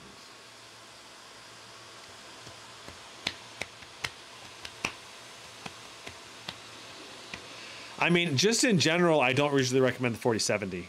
The 4070 is, I think, pretty overpriced. Only provides a small boost to performance. So I usually would recommend a 4060 system because it's better value for your... Oh, you can actually shoot when you're in the water. I'm actually impressed. I didn't think you could do that. Oh, you know, Afterburner. I forgot to change one setting. There we go. Cool. Okay, so here we are. We're on the plane. Let's see what we get for our FPS on the plane. 111. Some pretty solid FPS on the plane, at least. So Warzone 2 being very CPU bottlenecked.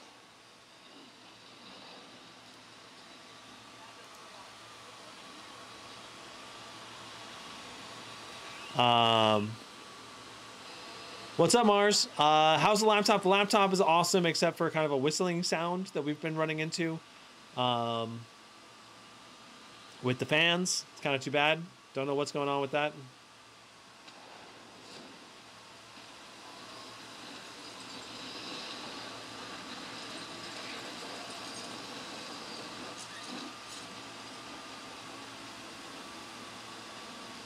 Man, I feel bad. Our buddy is our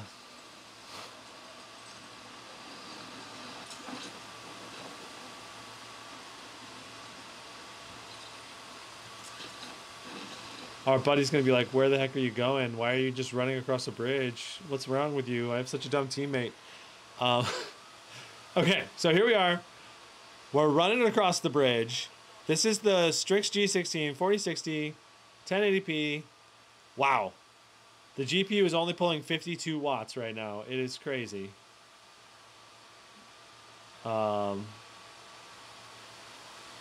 Is this person dead already? How did you die already? Oh, I see an enemy. That does not help me. I killed someone with a pistol! Sit down!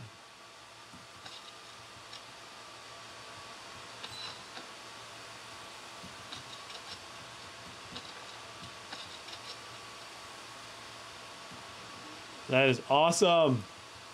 I think this is the first time I've ever killed someone with a pistol before in this game. These are snipers, right? Like semi-auto? So I gotta say, I was hoping we would get a bit more FPS than what we're getting. Our teammate went down. Let's go help him. But it's very smooth. Like, the gameplay is very good here. And it's very responsive as well.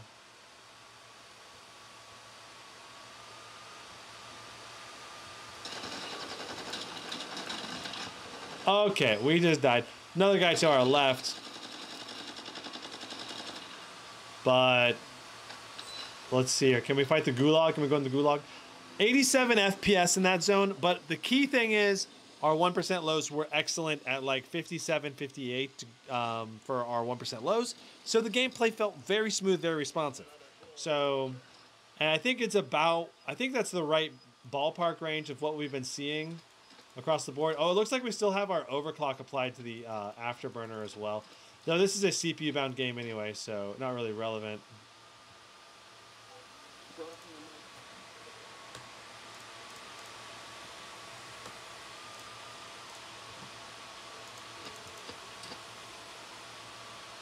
Okay, so now we got our clock speed set to the right clock speed for the rest of the tests.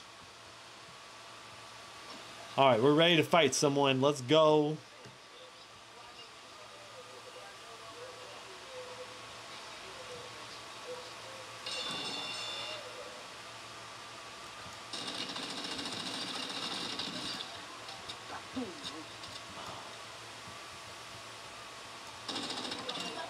Got him! Woo! Okay, so, yeah, I mean, this is feeling very good in terms of gameplay, fluidity in Warzone. I kind of wish the FPS was a little bit higher, but that's where you kind of got to pay the bigger bucks and get a higher end CPU if you want to get higher FPS. Because this is CPU bound gameplay.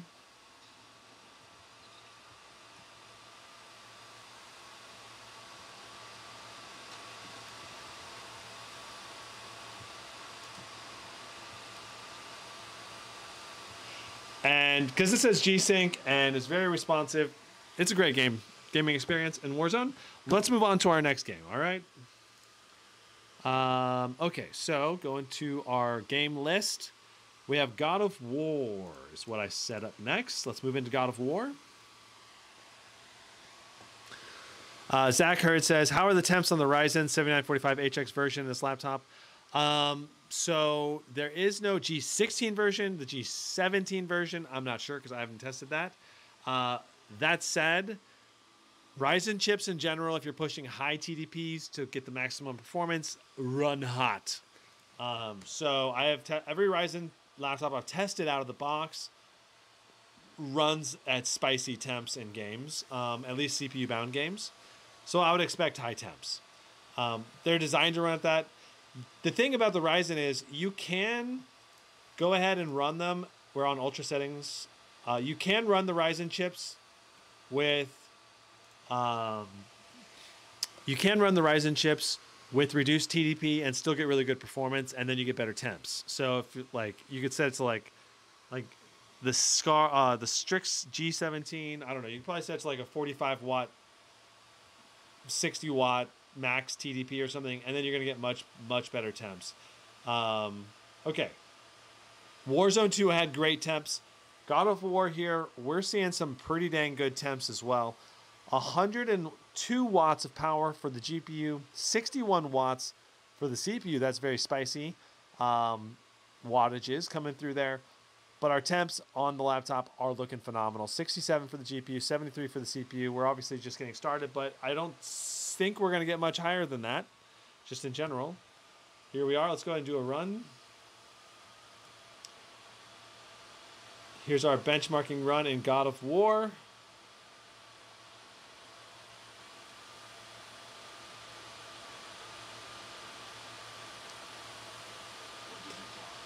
This is definitely above average for an RTX 4060.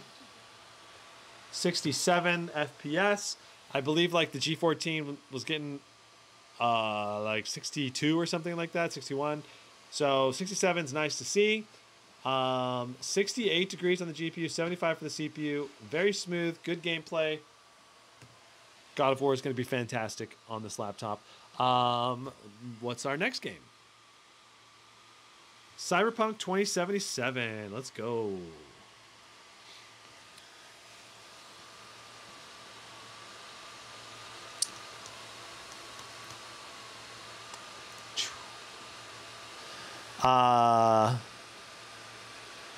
It's really fun getting pistol kills in CSGO. Oh yeah, I love getting pistol kills, especially when the person that you kill has a gun and then you get to take their expensive gun that they paid for and you didn't have to pay for a gun, or you bought a little cheap pistol or something like a Deagle.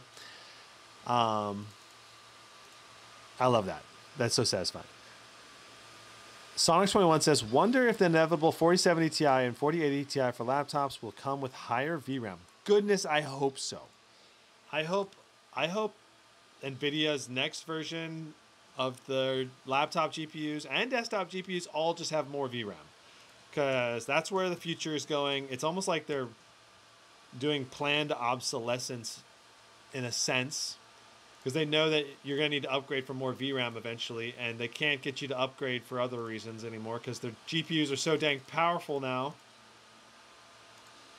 Okay, so we are on Ray Tracing Ultra DLSS frame generation enabled. DLSS on quality. We're just going to make sure this is applied because sometimes it doesn't apply. 1920 by 1200 full screen. Let's run the benchmark. All right, Randy, thanks so much for stopping by, and thanks so much for the financial support, man. The super chats were awesome. Much appreciated. I'll help pay for dinner tonight. Anyway, all right. 84 FPS, 73 for a 1% low. Wow, that's really good for a 1% low. Just in general, some of the 4060s out there chug. Even at 1080p resolution, I don't know. All right, so 82 FPS, 70 for a 1% low, 83 now, 58 watts for the CPU, 100 watts for the GPU. This laptop is kicking tail in this Cyberpunk benchmark. I mean, this is going to be a great gaming experience in Cyberpunk 2077 with ray tracing on ultra settings. I mean, geez, that 1% low is one of the highest 1% lows I think I've ever seen in Cyberpunk for a 4060 for sure. Even higher than many of the more expensive, bigger laptops. Okay, that is 87.28 FPS. So 87 FPS for our average FPS. Wow. That's great. Phenomenal. Seriously. That's really good. Okay. Next game. Hogwarts. Let's go cast some spells.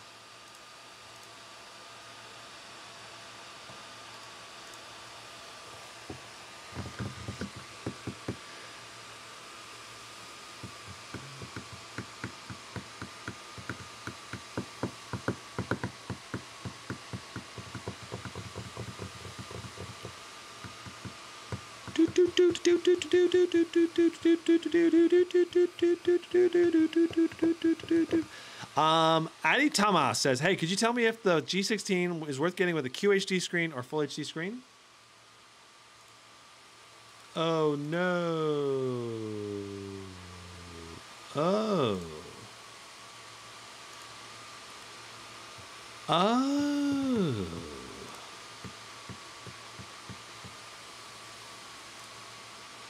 Oh, okay. I think I know what's going on here. I think I've got it figured out. It was in here, and now it's not, and that's the problem. Let's go properties. Oh, okay.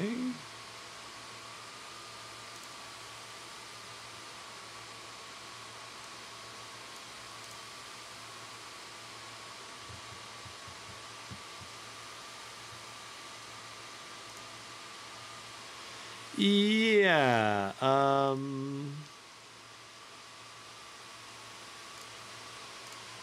We're going to do that, and then we're going to... We may not be able to do Hogwarts as well, because I had these...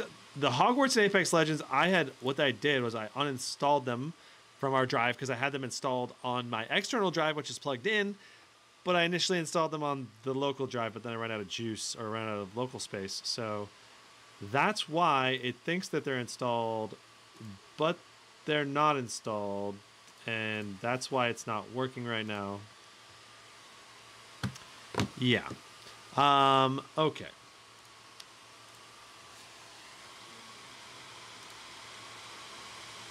If I were to say exit Steam,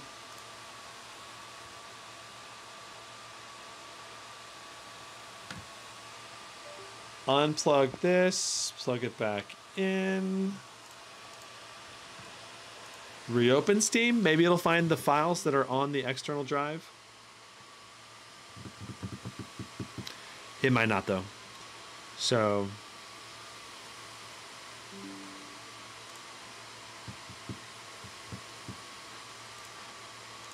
anyone played Bro Tato?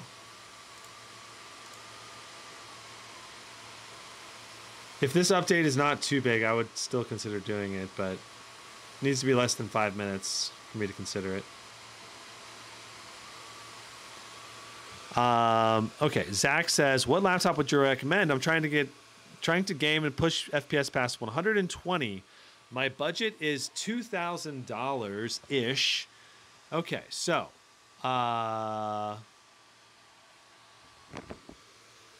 let's see here. Okay, it's estimating 5 minutes to download. Chweeby, that is downloading fast. Okay, well, it says it's only a minute to finish. I don't think that's going to be right. Oh, now it's only doing 1 point. Okay, so we're going to try to let that go. I'm going to go ahead and show you $2,000. What are the laptops right around that price point I'd recommend? So the best way to find the laptops I recommend the most at that moment is to check out my top deals section over here on my laptop list down below. Okay, so check out in terms of most graphical performance for $2,000 is probably the MSI Vector 68. All right, you get the i9 12900H. So you get an i9 processor with this. It's $2,057. You get an RTX 4080, 16 gigs of DDR5, 1 terabyte PCIe SSD.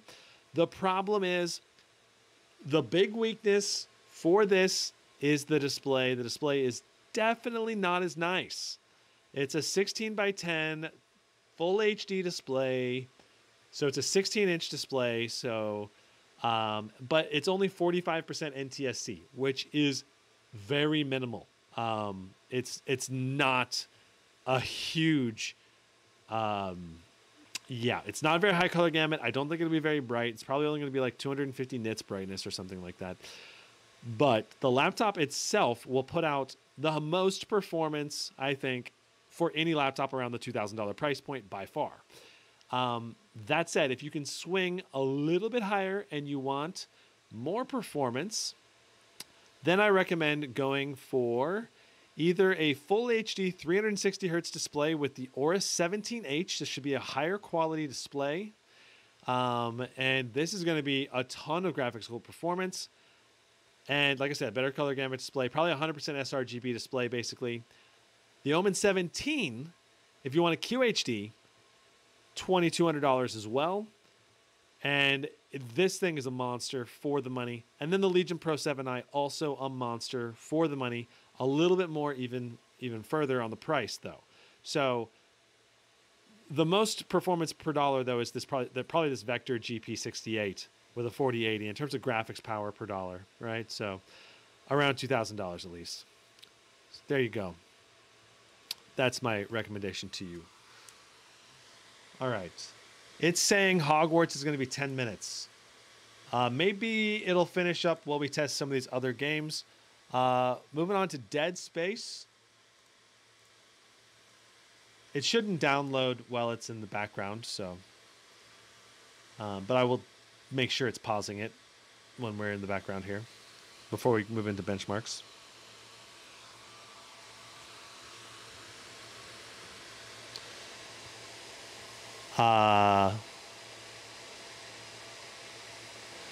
Addie Thomas says, tell me if this is worth getting a QHD screen or a full HD screen. So I kind of talked about this a little bit earlier.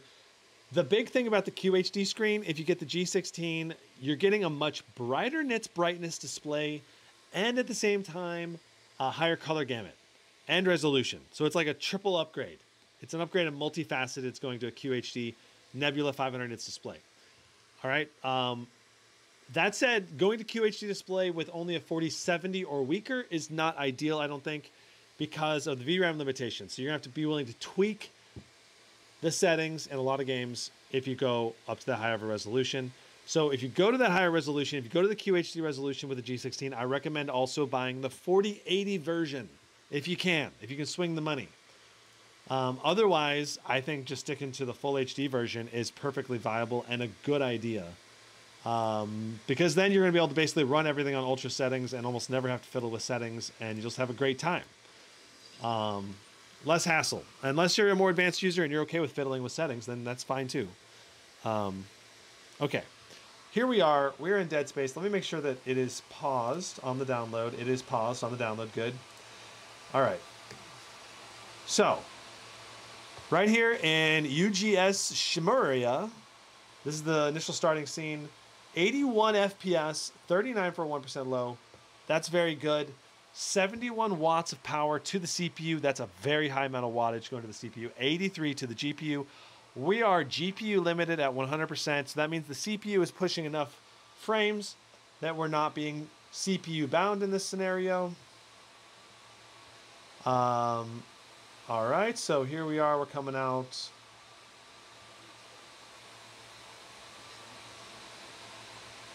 Very nice. 81 FPS for our average, 32 for our 1% low. The game's looking great. It's feeling good.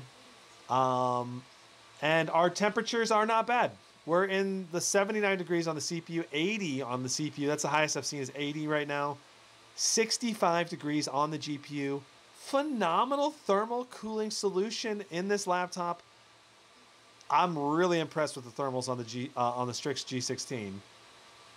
I mean, this laptop was really designed for a 4080 or 4090 in it, and it only has a 4060, and it's just killing it. You know, it's designed for an i9 CPU that can pull even higher wattages, so it's no problem when it only pulls 80 watts. You know, most laptops are going to get super overheated pushing 80 watts through the CPU. Asus did a great job in this laptop. All right. 86 for our FPS average so far, 33 for our 1% low. We're getting a little bit of lower frames, but that's typical in Dead Space. We're going to go ahead and see what we get on our walk back to the ship. This is our benchmark run for Dead Space, where I always do the same area of every game. 82 FPS for our average so far. Our boost clock up here at 2550 is maintaining rock solid steady, which is great to see. 90 watts for our GPU, 83 for our GPU, 70 watts for our CPU, 4.4 gigahertz. This is going to be an awesome gaming laptop. Again, ultra settings, right? We're on ultra settings. Boom. 86 FPS, 33 for a 1% low. Very nice. All right.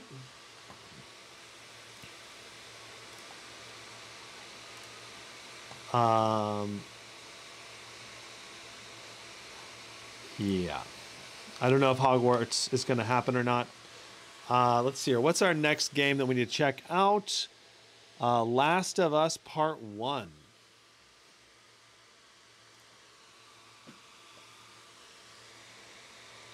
Ooh, it's also not.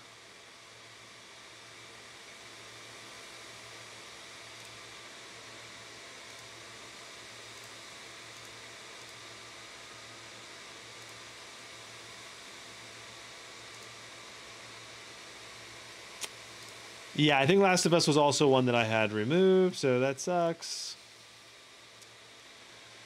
All right, we've got Dying Light 2. This one should work. Fingers crossed. Dying Light 2, let's go.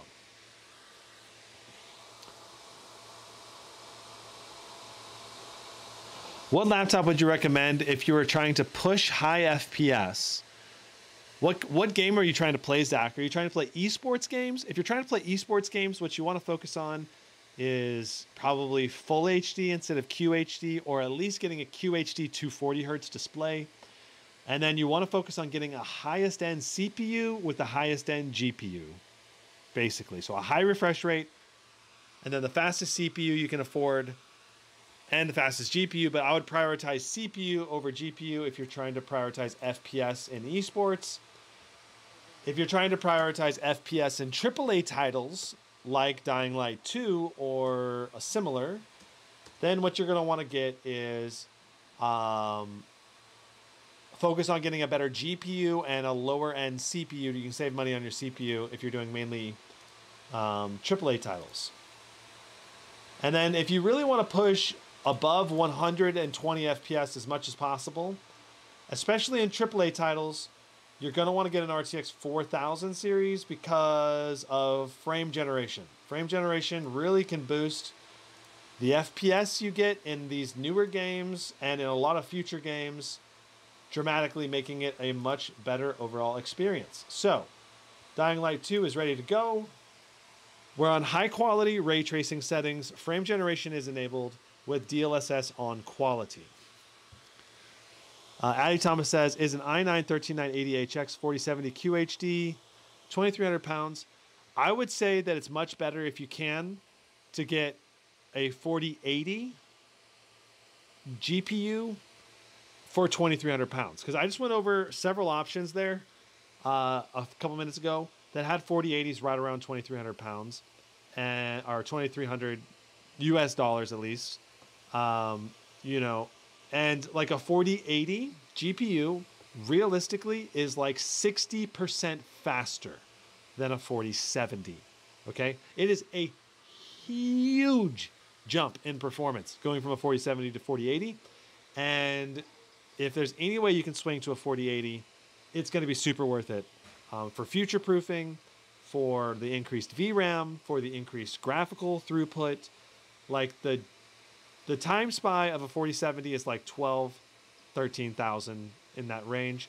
The time spy for a 4080 is like 18 to 19,000.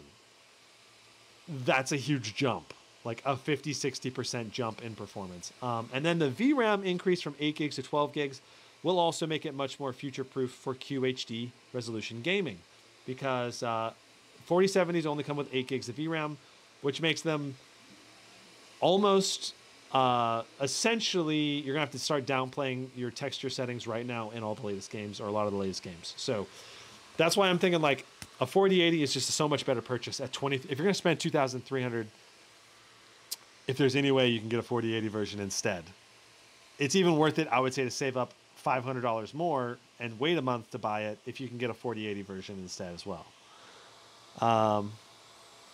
Am I missing something? Is the G14 with a 4090 mini LED the perfect laptop? I mean, pretty much. It is an incredible laptop as long as you are willing to tweak your graphical settings. All right, so 109 FPS in Dying Light 2. Frame generation, of course, is enabled, so we have AI-generated frames. That's awesome to see. Our 1% low, I didn't get to see what our 1% low was. Let's see what that was. I'm going to check I'm going to do the instant replay check. 1% low does not matter in this. Min FPS was 93. So, because the Afterburner 1% low is all messed up, switching between different things. Extremely playable, very high frame rate. 103 is just insane. Okay, we're going to have to switch up. We're going to add Elden Ring into our test, because 2 of the games that we were going to play today, 3 of the games we were going to play today, were not installed correctly anymore. So this is what we're going to have to do. So Elden Ring, it's going to be a random new game today. Woo! Let's see what FPS we get. I think it's going to be 60, because we're probably going to hit our max FPS limit, which is 60. But we'll find out. We'll try to see if we can at least hit the max FPS cap of 60. Thank you very much. God bless. No problem, man. Shadowy pretty much, yeah, I heard some people change the VBIOS on the G14 4090 and gave 175 watt, which is crazy. Shadow, yeah, you can do that maybe for a very short period of time, and then you're just going to thermal throttle nonstop, because it thermal throttles at 125 watts. It's not gonna survive very long doing 175 watts. You might be able to get through like a time spy benchmark run though, and just put out a cool number, you know. Bust the 20K mark or something. But in general, the G14 actually, I think, thrives when you run it with an undervolt. So that way you can get even better FPS and better performance at better temperatures and lower fan noise too.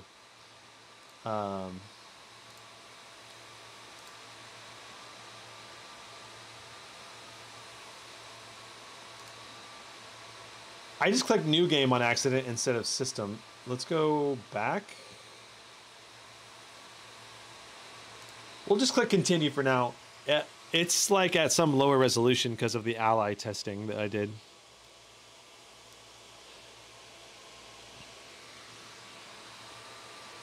Yeah, the 4090 will run cooler, but it's not going to run cool enough to run 175 watts for sure. All right. Yeah. Definitely not going to happen. All right, so we are on maximum settings in Elden Ring. We're going to change our resolution to the correct resolution. There we go.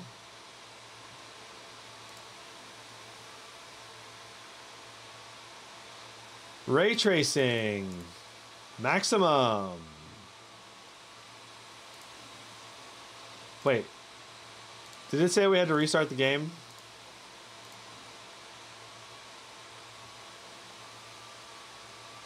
To apply these settings, return to the title menu. Okay, so we got to go back to the main menu.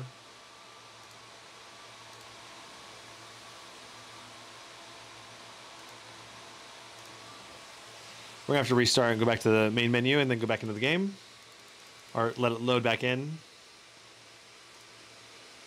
order to have ray tracing be active during the test.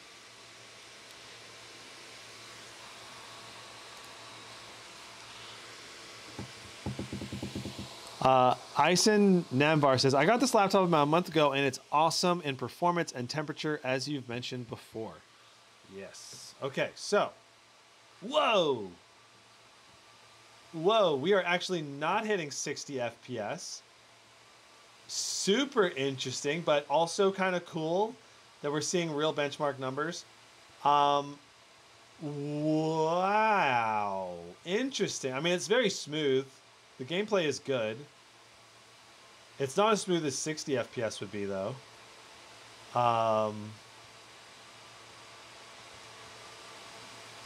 You know, we've got ray tracing set to maximum. What if we just put ray tracing to high?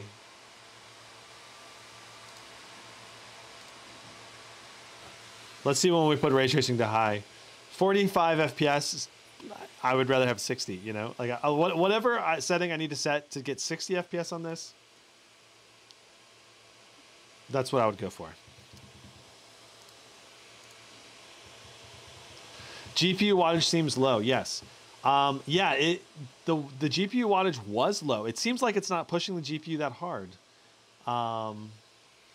It's like something else is bottlenecking us. Because like right now, only 67 watts. We're at 2560. We're at 99% GPU utilization, which makes this whole thing really weird. It's like we're being like GPU or memory bound, or maybe something inside the GPU because we're doing ray tracing. Maybe the ray tracing cores, RT cores or whatever inside the GPU are being maxed, and it's becoming a bottleneck for us. But I mean, 54 FPS, that's quite a bit better than 45 in terms of visual smoothness, to my eyes. Not like huge difference, but I mean, it was smooth enough to be playable either way.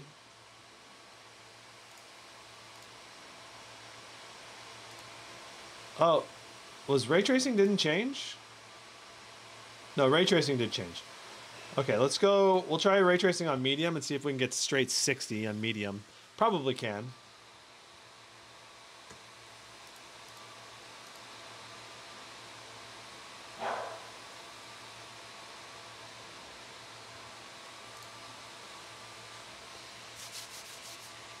But, I mean, Elden Ring is one of those games where they have this absurd 60 FPS cap to the game, so look at us. Okay, now we're doing 60. Well, we were doing 60. If we look this way, we're doing 60. If we look this way, we're doing 52, 57, 52, 51, 54 on average. Our 1% low is 47. I think just ray tracing in general is probably causing this.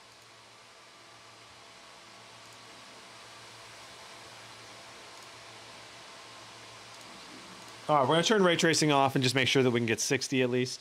But I'm pretty sure ray tracing tends to be very CPU heavy as well, so that might be the thing that's causing us to be capped. I gotta say, this thing loads so fast. We've gone in and out of the whole game like 5 times, and it only takes like 15 seconds, it seems like.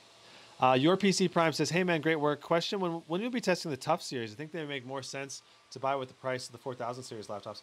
That's a great question. I'd love to do some tests on them sometime soon here. Okay, so now we're doing 60 FPS nonstop.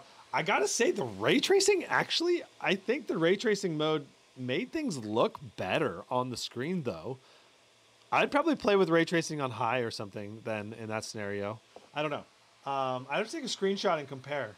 But it just seems like everything seems a bit anti-aliasy now. Like a little bit not sharp. Oh crap. We're gonna fight this guy and die, and then we're gonna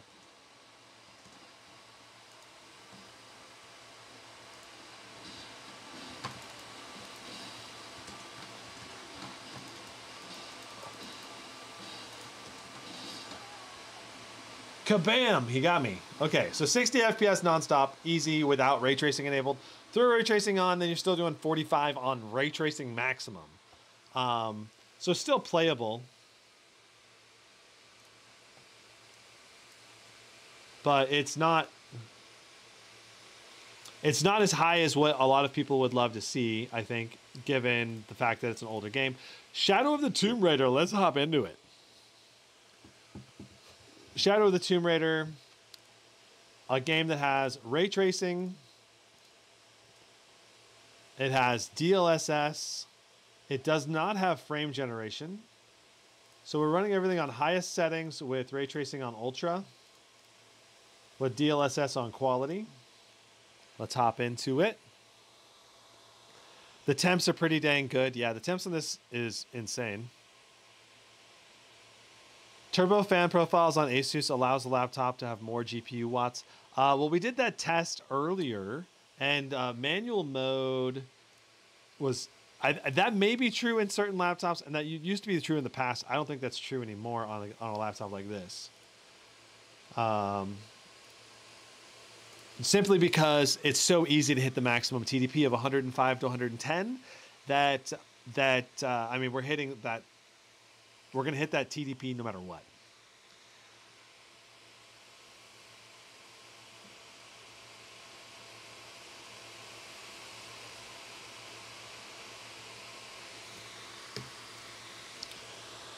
All right, so Shadow of the Tomb Raider, 115 FPS in this initial start here. Ultra settings, ray tracing on ultra, DLSS on quality, 1920 by 1200 resolution. So 63 degrees on that GPU, 66 on the CPU, 92 watts going through that GPU. We're not maxing the wattage on the GPU. This is a fairly CPU heavy game. Admittedly, on the when you're doing the CPU, like when it's at 1080p or basically full HD resolutions, it tends to be very CPU heavy. You need to have a good CPU to push high frames in this game, and good memory speed. So, and we have good memory speed in this laptop, and we have a good CPU. So we're not being CPU bound much, if at all, in this game. Partially because we're only doing with a 4060. If we had like a 4080 or 4090 with the CPU, then we'd be CPU bound, I think. But yeah. Zach Hurd says, I think I'm going to save and get the 4080 G18 version of this laptop. That's a great option. I do like the Strix G18. I have one right over there, actually. I suppose this is still true in the Scar 16, 4080, or 4090. Isn't the max 140 watts? Yeah, so the max with most of the 4060s theoretically is 140 watts, but you never see it in actual gameplay. You see only about 105 to 110 on the high end, and in CPU-centric games, like games that need a lot of CPU juice, like this one, we're pulling 60 watts on the CPU. Look at our wattages. We're only doing like 90 to 100 watts, almost never busting the 100 watt mark. There's 109 watts we saw for a moment, but most of the time we've been in mid 90s, low 100s. And I mean, this section I think is a little bit less CPU heavy, so we can push the GPU wattage a little bit higher in certain parts, but it's just going to depend on the game. And when you turn that ray tracing on, it does tax the CPU more, which is going to make it a little harder to boost the GPU as high on the wattage. That said, this laptop should be able to boost the GPU up to like max possible wattage no matter what. I don't know, it's probably just the way I would describe it is a lot of laptop manufacturers artificially limit their GPU wattage when the CPU is under load. And in this system, you clearly don't need to do that, because we should be able to pull the 110 maximum wattage, even if the CPU is pulling 60 easily. But they haven't really programmed the VBIOS to do that, because probably by guidance from NVIDIA, probably not to do that. 114 FPS on average at full HD plus. Phenomenal. Great performance. You're going to love playing Shadow of the Tomb Raider with this game, with this laptop. Let's move into The Witcher 3.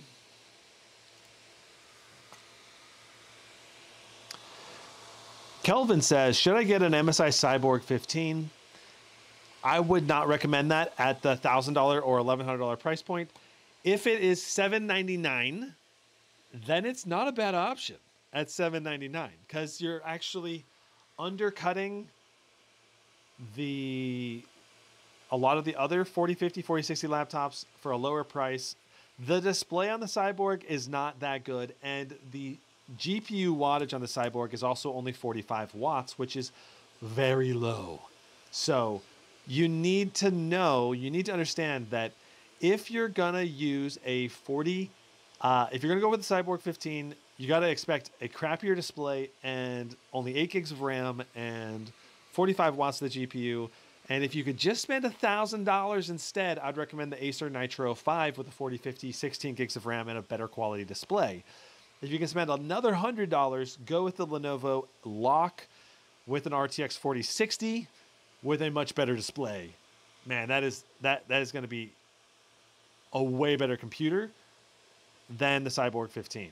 And of course, swinging all the way up to a laptop like this, I think is even better than the LOQ by a little bit, but not by much.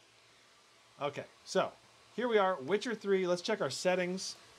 Because, like I said, I was doing ray tracing on Ultra. Let's turn that on. Quality DLSS. Display. Full HD frame generation is enabled.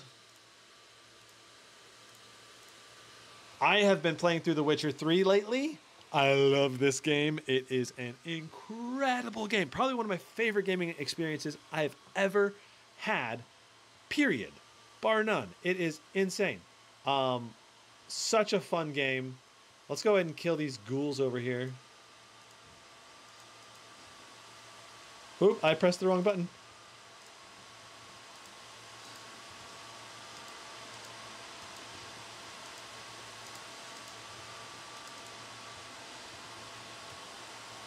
I'm going to switch.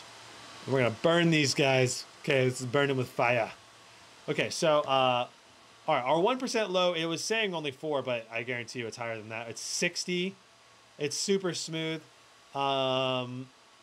This is a great gaming experience.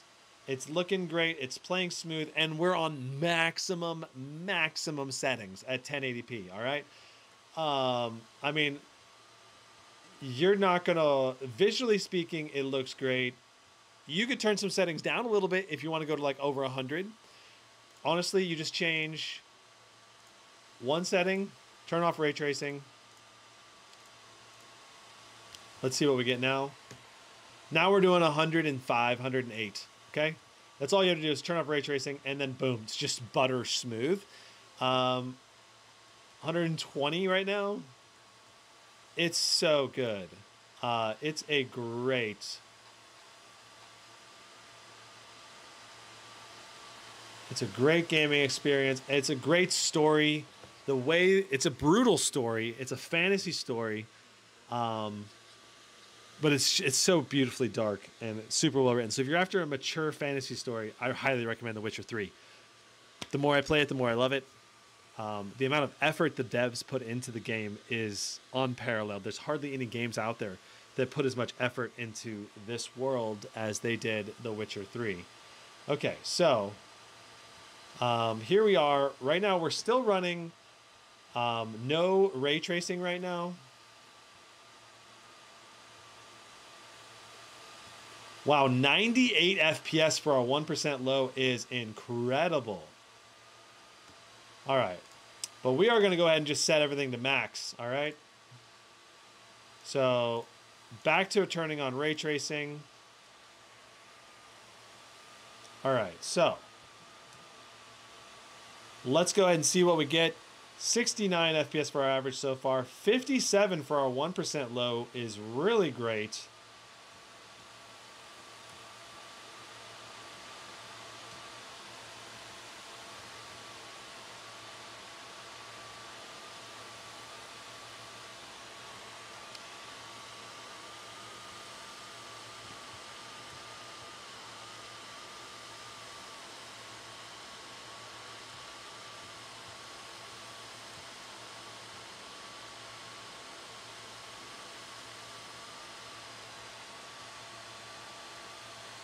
'81 FPS, 61 for our 1% lows.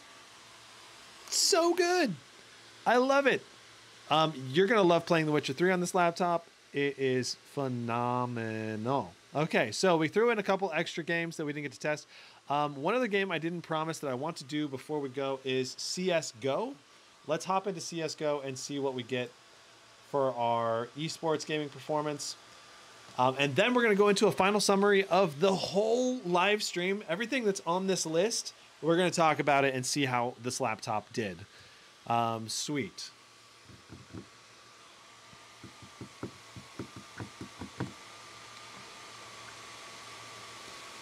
So right now it's installing DirectX. But once it gets done doing these little tasks, it's going to open. Okay, checking out the chat. SBO says, does HP or Gigabyte even make gaming laptops anymore? Yes. I actually almost got an HP Omen 16 for review. I've loved the Omen 17 that I reviewed a couple months ago. I highly recommend checking it out if you're in the market for a high-end gaming laptop. It's a larger one that's on a little more of a budget. And Gigabyte also makes laptops. Yep, they do. And they make the Aorus lineup as well as the Gigabyte G5 and G7 lineups. So yeah, they're making a bunch of different laptops, both of those companies. A thin and light laptop with a 4060 would be better than a Cyborg 15 due to much better screen, USB-C power delivery. Both laptops aren't able to get up to high FPS anyway. Zach says, do you have any recommendations on thermal pads? I would say that it's not going to matter that much. But the biggest thing is probably the thickness of the thermal pad, and just look at reviews for individual thermal pads before you buy it. Make sure that you match the thickness that you need so that you don't apply pressure to the chassis or bend your SSD if you're going to put thermal pads anywhere. What's up, Sharky? Why does The Witcher 3 look so bad in the screen? I'm not sure. Are you talking about like this little like glowy thing? That's I think from the camera lens and the staccato or something. I don't know. But I don't know why you're saying it didn't look good. That's weird. I don't know. It seemed to be looking good on when I was looking at it. Let me see. I mean, it's looking good to me.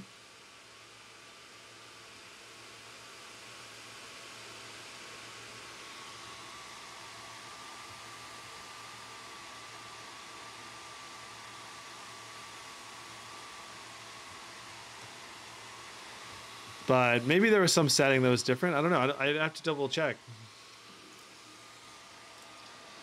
Okay, here we are. CSGO. Let's check our settings.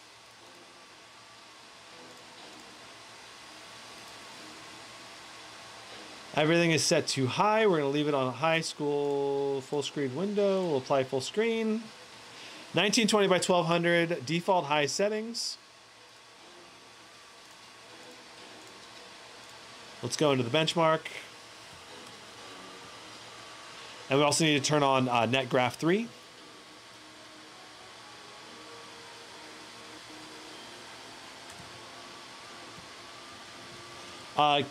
Frank, Farouk, do you have anything in particular that you're talking about when you're talking about the image quality?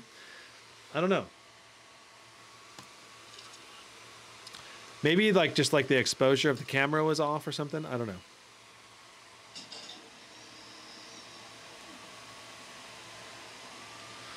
Okay, so 500 FPS, 400 FPS. We're looking at the FPS chart down here.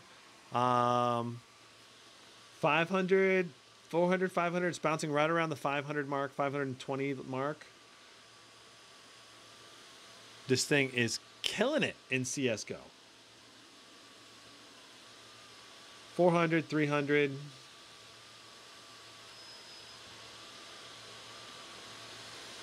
Very nice. Do you play Roblox? I do not. I'm sorry. Eston says, I got average 60 FPS in Hogwarts at 1200p resolution, ultra settings, RTX on, DLS on, frame gen on. It's playable, but it stutters a lot. Yeah, you want to turn down Eston. If you want it to be smoother, what you need to do is turn textures down to low, because what you're looking at is probably being your VRAM ran out and it's stuttering because of the VRAM. So just turn your textures to low, and I think you're probably going to get way less stutters. Okay, inside of the smoke, let's see how low we go. All the way down to about 75. That's actually really good in smoke. Wow. Nice. I think it was all red looking for The Witcher 3, but some parts look normal. I think that's just, yeah, I think that's just The Witcher 3's color spectrum. It's very kind of reddish in certain environments. It was so much shadows and red light. Yeah, there was like a sun. It was like a sunset in the background, making everything look red, like a red hue. The lighting in that game is awesome, and that's part of what makes it awesome. So let's see what we get for our 1% or our average. 431 for our average in CS:GO. 431.29, very good. Obviously, let's hop into an actual match here on Dust 2. And try to kill someone real quick.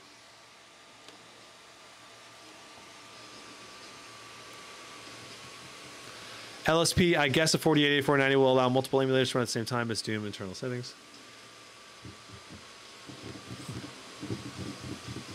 LSP, you're so funny because you're always talking about emulators all the time, and everyone's like, who cares about emulators? But I'm sure some people out there do.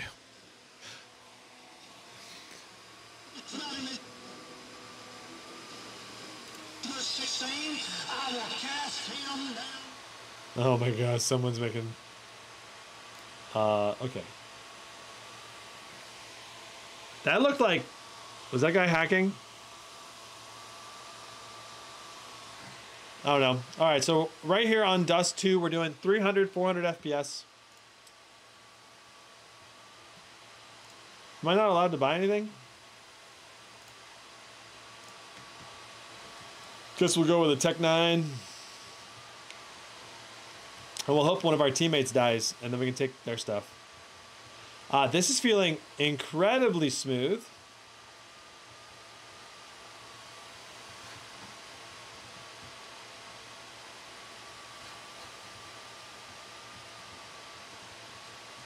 All right, we got a FAMAS.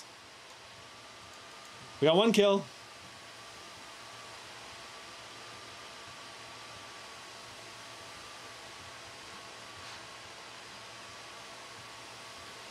Man, I spent hundreds of hours on this map. I played this game so much. Like, I played hours and hours and hours of this game. Okay, so 200, 300 FPS, 200 FPS. You're going to hit the 165 hertz refresh rate pretty much all the time in CSGO. And maybe except for when you're in smokes. Can't wait for Counter-Strike 2. It's going to be awesome. Okay, let's go. Summary time. Everything about this laptop. What do we got? All right. So. Shwam. Can I get the lighting up? There we go. All right.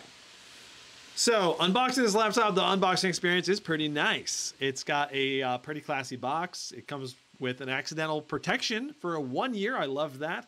1 year international warranty coverage. That's pretty sweet. The laptop power adapter is pretty long, about 10 feet long, but I wish the cable from the power adapter to the laptop was a little bit longer. The quality control on the laptop was excellent. Super firm, rigid chassis, high quality materials on the laptop itself. It feels like a more expensive laptop than $1,329. Better than almost all laptops under $1,500. Okay. The keyboard feels good. The RGB backlighting could be better. The trackpad is glass. It feels very good. Premium trackpad. I had no problems with the trackpad or the keyboard, aside from the keyboard backlighting not being as good as I would love. The RGB on this thing is awesome. It's a great RGB experience if you're after something that has bright, vibrant lights on it. It's better RGB than almost everything around this price point. Okay, basically almost everything almost. Almost all the other laptops around this price point cut RGB out because it's too much cost to add to the price of the laptop, and then they end up having to jack the price of the whole laptop up, which is not good. So I'm amazed that Asus was able to offer this laptop at the price that we're seeing it today. All right. Our display test did 287 nits brightness, but for some reason the display on this laptop is not changing brightness up and down. It's just that sometimes it does that.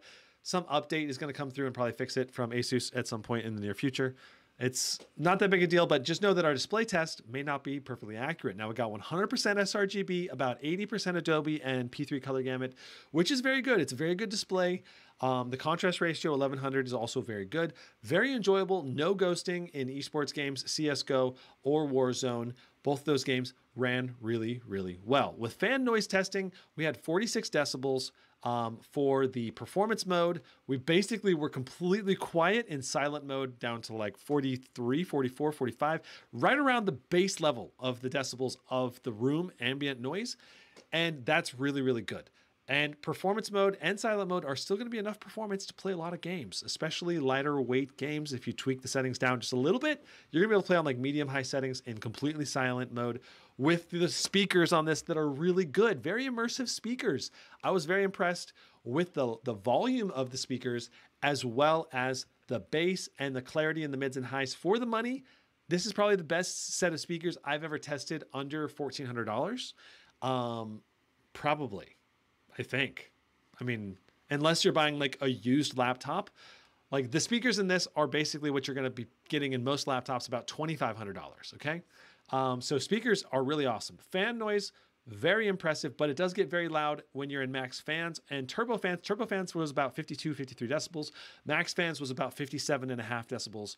Very loud. Apex Legends. We did not get to run that. Call of Duty Warzone 2, we were getting like 87 to 90 FPS. 1% low was at like 60 to 70 FPS. Very good, very smooth, very good gameplay. Excellent overall gaming experience. If you want more FPS, you're gonna have to spend more money though on more powerful components because that's about what we get maximum in this level of hardware. God of War, excellent gaming performance, 67 FPS. I'm trying to remember these numbers off the top of my head, but our 1% low was also excellent. Great gaming experience in God of War. Cyberpunk 2077, I think we had 87 FPS. That's phenomenal.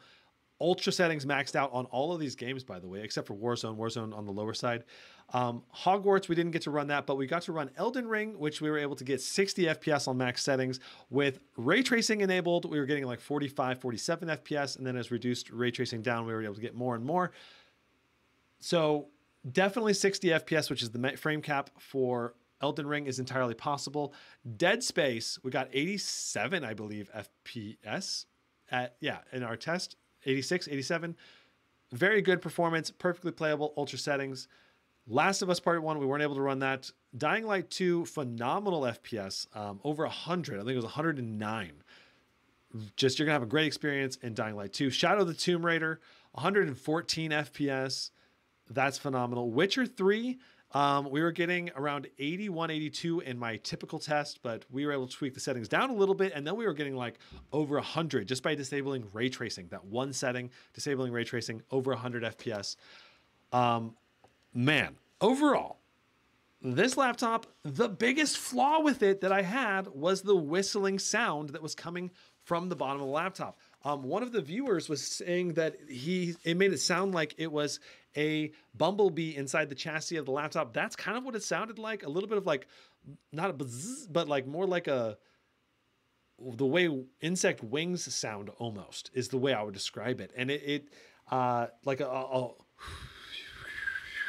kind of like just, it was distracting, and it was not as prevalent when we were in performance or turbo mode. And this laptop, because it was designed to run RTX 4080 and 4090s in the thermal cooling solution that this has, you can easily get basically max performance in performance mode where the fans are super quiet and you're not going to hear that. Now, I did not hear any coil whine on this unit while we tested it today, and I was paying attention and looking for it at multiple points. But the whistling of, I think what's happening is either there's a whistling coming from the fans on the inside with the air moving through the chassis, or on one of the intakes or outtakes. It's just causing a fan. And I would just try, if this was my laptop, I would try to zero in on what's causing it, and then just try to make whatever gap is doing the whistling a little bit wider with like a screwdriver or like a little tiny drill or something, or a little scalpel tool.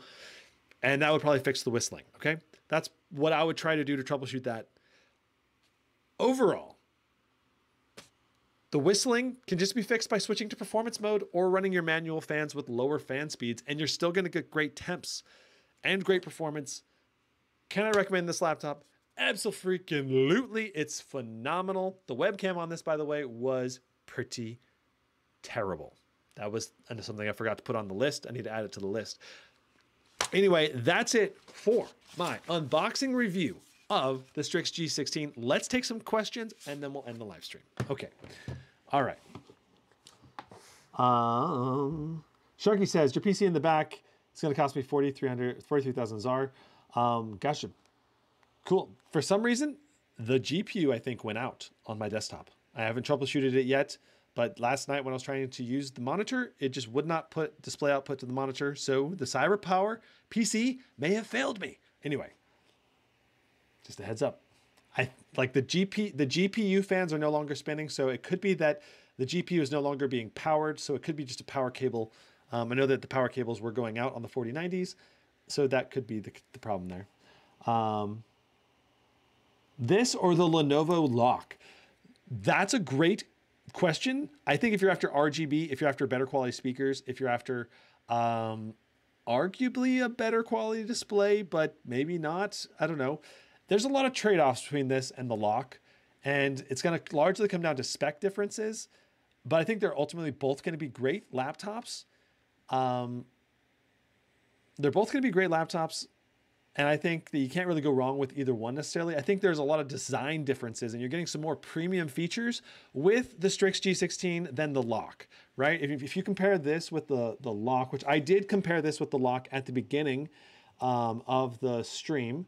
So the Lenovo LOQ has almost no RGB, right? It's a super basic laptop. Comes with a Ryzen processor instead. Good RAM, good SSD size, and costs less. If you're after saving money, that's probably the way to go. This is only supposed to be 45% NTSC, which is much lower color gamut display. So if you want a better display though, you're gonna get a faster refresh rate with the Strix G16, and the display quality is gonna be noticeably better, and it's only gonna be like $170 more, $180 more. I feel like between those two, I would go with the Strix G16. Plus the G16 has liquid metal cooling, really awesome thermals. I mean, good speakers, probably almost for sure better speakers than the LOQ. I have not tested the LOQ speakers. I do want to review this Lenovo LOQ very soon, so be expecting this review at some point in the near future. Looks like they might have a little bit of RGB on the back there. The ports might be better on the LOQ, and the keyboard might be better on the LOQ, and the price is probably better on the LOQ. But other than that, I feel like the Strix G16 is the more premium option for only a little bit more money, and probably worth it. I don't know. I feel like it's probably worth it going with the Strix G16 over the LOQ. But that's going to be a very personal choice. Okay. LSP, thanks Gizmo. Your laptop recommendations helped me buy this laptop I wanted. Sweet. Or help me buy the laptop I want during the end of your sale. Farouk says, do you have any chance to review those Asus laptops, the VivoBook Pro 4060 OLED ones? I don't think I'll do the VivoBook. Maybe the ZenBook OLED. We'll see. Wheat Food says, for me, the biggest problem was that the buttons on it, like brightness or something else, wouldn't work, since I have one too. Interesting. So they just got to have a driver update to fix those, the brightness changes. KSK, I wonder why my G16 CPU is throttling or so underperforming on turbo and manual. Do you believe that might be a thermal paste issue or because of performance on the CPU scores on the best Cinebench R23? KSK, that's, you need to do actual testing with a monitoring tool so you can see what your temperatures are. You need to know what fan profile you're in. If you're in like silent or performance mode, your CPU performance is going to be way down. You need to at least be in turbo or manual mode if you want your CPU to perform well. And then if you are thermal throttling, then it might be a bad paste job, or it might be some driver issue. Make sure all your drivers are up to date and everything like you would on every laptop. But yeah, that's probably I think that's probably the biggest thing I would say. Yeah, I think the Strix G16 is going to be a winner for most people. Another downside to this, I would say, is it's a bit thicker than the more portable options like the Zephyrus G16. And the G16 also has Windows Hello. There's no Windows Hello on this guy. So that's another kind of con, but not very many laptops right at this price point have Windows Hello anyway. But the Zephyrus G16 for $1449, maybe you can get it on sale, maybe not. That thing has Windows Hello, and it has almost the same performance, basically the same performance as this, and similar levels of premium things, and it's thinner. Now, the temperatures on the Zephyrus G16, they are not as good as the thermals as this. This this is amazing thermals. But the Zephyrus G16 still has good thermals. And the Zephyrus G16 is just more portable. And so, yeah, that's why I would say for someone who wants something more portable, the Zephyrus G16 is still a great option, even at $1449. This thing, though, is better all around in terms of, I think, its thermals and the RGB design. So if you're looking for something more gamery and still somewhat portable, and you don't mind it being like a little bit heavier or a little bit bigger, then the G16 is probably the way to go instead. Okay. Ferrick says, the way you review laptops is really different than other channels. It feels more natural. Well, thanks. I appreciate it. I'm glad it feels natural. What gaming PC would I recommend? All depends on your price, your availability, your market. USA markets are going to be vastly different than your market. You were paying in some other foreign currency. I'm not sure what. So it's hard for me to recommend. The biggest thing is just get quality components in whatever PC that you get. So that's probably the biggest thing, but it's hard to go wrong. Zephyrus has a better display than this one. No, it's the same display. It's a full HD plus 1920 by 100% sRGB, 165 hertz refresh rate. Same display, but it costs a little bit more. So it's nice that this one's on sale. The G16 is on sale. Gives a little more bang for the buck, I think, than the Zephyrus G16. So, okay. We're going to end the live stream here. I need to go to dinner with my fiance Carla. We've got dinner plans. I hope you enjoyed the live stream. I hope this was helpful to everybody. Thank you so much for watching. Don't forget to subscribe, like the live stream, and I'll see you in the next one. Brandon